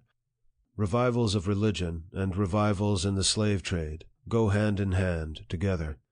The slave prison and the church stand near each other. The clanking of fetters and the rattling of chains in the prison, and the pious psalm and the solemn prayer in the church, may be heard at the same time. The dealers in the bodies and souls of men erect their stand in the presence of the pulpit, and they mutually help each other. The dealer gives his blood-stained gold to support the pulpit, and the pulpit, in return, covers his infernal business with the garb of Christianity. Here we have religion and robbery the allies of each other, devils dressed in angels' robes, and hell presenting the semblance of paradise. Just God, and these are they who minister at thine altar, God of right, men who their hands with prayer and blessing lay on Israel's ark of light. What, preach and kidnap men? Give thanks and rob thy own afflicted poor? Talk of thy glorious liberty, and then bolt hard the captive's door? What, servants of thy own merciful Son, who came to seek and save the homeless and the outcast, fettering down the tasked and plundered slave? Pilate and Herod friends, chief priests and rulers, as of old, combine, just God and holy, is that church which lends strength to the spoiler thine? The Christianity of America is a Christianity of whose votaries it may be as truly said as it was of the ancient scribes and Pharisees, they bind heavy burdens, and grievous to be borne, and lay them on men's shoulders, but they themselves will not move them with one of their fingers. All their works they do for to be seen of men. They love the uppermost rooms at feasts, and the chief seats in the synagogues, and to be called of men, Rabbi, Rabbi. But woe unto you, scribes and Pharisees, hypocrites! For ye shut up the kingdom of heaven against men. For ye neither go in yourselves, neither suffer ye them that are entering to go in. Ye devour widows' houses, and for a pretense make long prayers. Therefore ye shall receive the greater damnation. Ye compass sea and land to make one proselyte, and when he is made, ye make him twofold more the child of hell than yourselves. Woe unto you, scribes and Pharisees, hypocrites! For ye pay tithe of mint, and anise, and cumin, and have omitted the weightier matters of the law, judgment, mercy, and faith. These ought ye to have done, and not to leave the other undone. Ye blind guides, which strain at a gnat, and swallow a camel. Woe unto you, scribes and Pharisees, hypocrites! For ye make clean the outside of the cup and of the platter, but within they are full of extortion and excess. Woe unto you, scribes and Pharisees, hypocrites! For ye are like unto whited sepulchres, which indeed appear beautiful outward, and are within full of dead men's bones, and of all uncleanness. Even so ye also outwardly appear righteous unto men, but within ye are full of hypocrisy and iniquity. Dark and terrible as is this picture, I hold it to be strictly true of the overwhelming mass of professed Christians in America. They strain at a gnat and swallow a camel. Could anything be more true of our churches? They would be shocked at the proposition of fellowshipping a sheep-stealer, and at the same time they hug to their communion a man-stealer, and brand me with being an infidel if I find fault with them for it. They attend with pharisaical strictness to the outward forms of religion, and at the same time neglect the weightier matters of the law, judgment, mercy, and faith. They are always ready to sacrifice, but seldom to show mercy. They are they who are represented as professing to love God whom they have not seen, whilst they hate their brother whom they have seen. They love the heathen on the other side of the globe. They can pray for him, pay money to have the Bible put into his hand, and missionaries to instruct him, while they despise and totally neglect the heathen at their own doors. Such is, very briefly, my view of the religion of this land, and to avoid any misunderstanding growing out of the use of general terms, I mean by the religion of this land that which is revealed in the words, deeds, and actions of those bodies, North and South, calling themselves Christian churches, and yet in union with slaveholders. It is against religion, as presented by these bodies, that I have felt it my duty to testify. I conclude these remarks by copying the following portrait of the religion of the South, which is, by communion and fellowship, the religion of the North, which I soberly affirm is true to the life, and without caricature or the slightest exaggeration. It is said to have been drawn, several years before the present anti-slavery agitation began, by a Northern Methodist preacher, who, while residing at the South, had an opportunity to see slaveholding morals, manners, and piety with his own eyes. Shall I not visit for these things, saith the Lord? Shall not my soul be avenged on such a nation as this? A parody. Come, saints and sinners, hear me tell how pious priests whip Jack and Nell, and women buy, and children sell, and preach all sinners down to hell, and sing of heavenly union. They'll bleat and baa, dona like goats, gorge down black sheep and strain at motes, array their backs in fine black coats, then seize their negroes by their throats, and choke for heavenly union. They'll church you if you sip a dram, and damn you if you steal a lamb, yet rob old Tony, Doll, and Sam of human rights, and bread and ham, kidnappers, heavenly union. They'll loudly talk of Christ's reward, and bind his image with a cord, and scold, and swing the lash abhorred, and sell their brother in the Lord to handcuffed heavenly union. They'll read and sing a sacred song, and make a prayer both loud and long, and teach the right and do the wrong, hailing the brother, sister throng with words of heavenly union. We wonder how such saints can sing or praise the Lord upon the wing, who roar and scold and whip and sting, and to their slaves and mammon cling, in guilty conscience union. They'll raise tobacco, corn, and rye, and drive, and thieve, and cheat, and lie, and lay up treasures in the sky, by making switch and cowskin fly, in hope of heavenly union. They'll crack old Tony on the skull, and preach and roar like Bashan bull, or braying ass of mischief full, then seize old Jacob by the wool, and pull for heavenly union. A roaring, ranting, sleek man-thief, who lived on mutton, veal, and beef, yet never would afford relief to needy, sable sons of grief, was big with heavenly union. Love not the world, the preacher said, and winked his eye, and shook his head. He seized on Tom, and Dick, and Ned, cut their meat, and clothes, and bread, yet still loved heavenly union. Another preacher whining spoke of one whose heart for sinners broke. He tied old Nanny to an oak, and drew the blood at every stroke, and prayed for heavenly union. Two others oped their iron jaws, and waved their children stealing paws. There sat their children in gewgaws, by stinting negroes' backs and maws, they kept up heavenly union.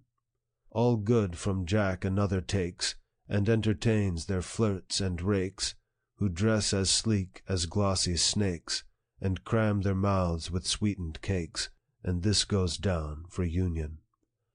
Sincerely and earnestly hoping that this little book may do something toward throwing light on the American slave system, and hastening the glad day of deliverance to the millions of my brethren in bonds, faithfully relying upon the power of truth, love, and justice for success in my humble efforts, and solemnly pledging myself anew to the sacred cause, I subscribe myself, Frederick Douglass, Lynn, Massachusetts, April 28th, 1845. The End. End of Appendix. End of Narrative of the Life of Frederick Douglass, an American Slave, written by himself, by Frederick Douglass.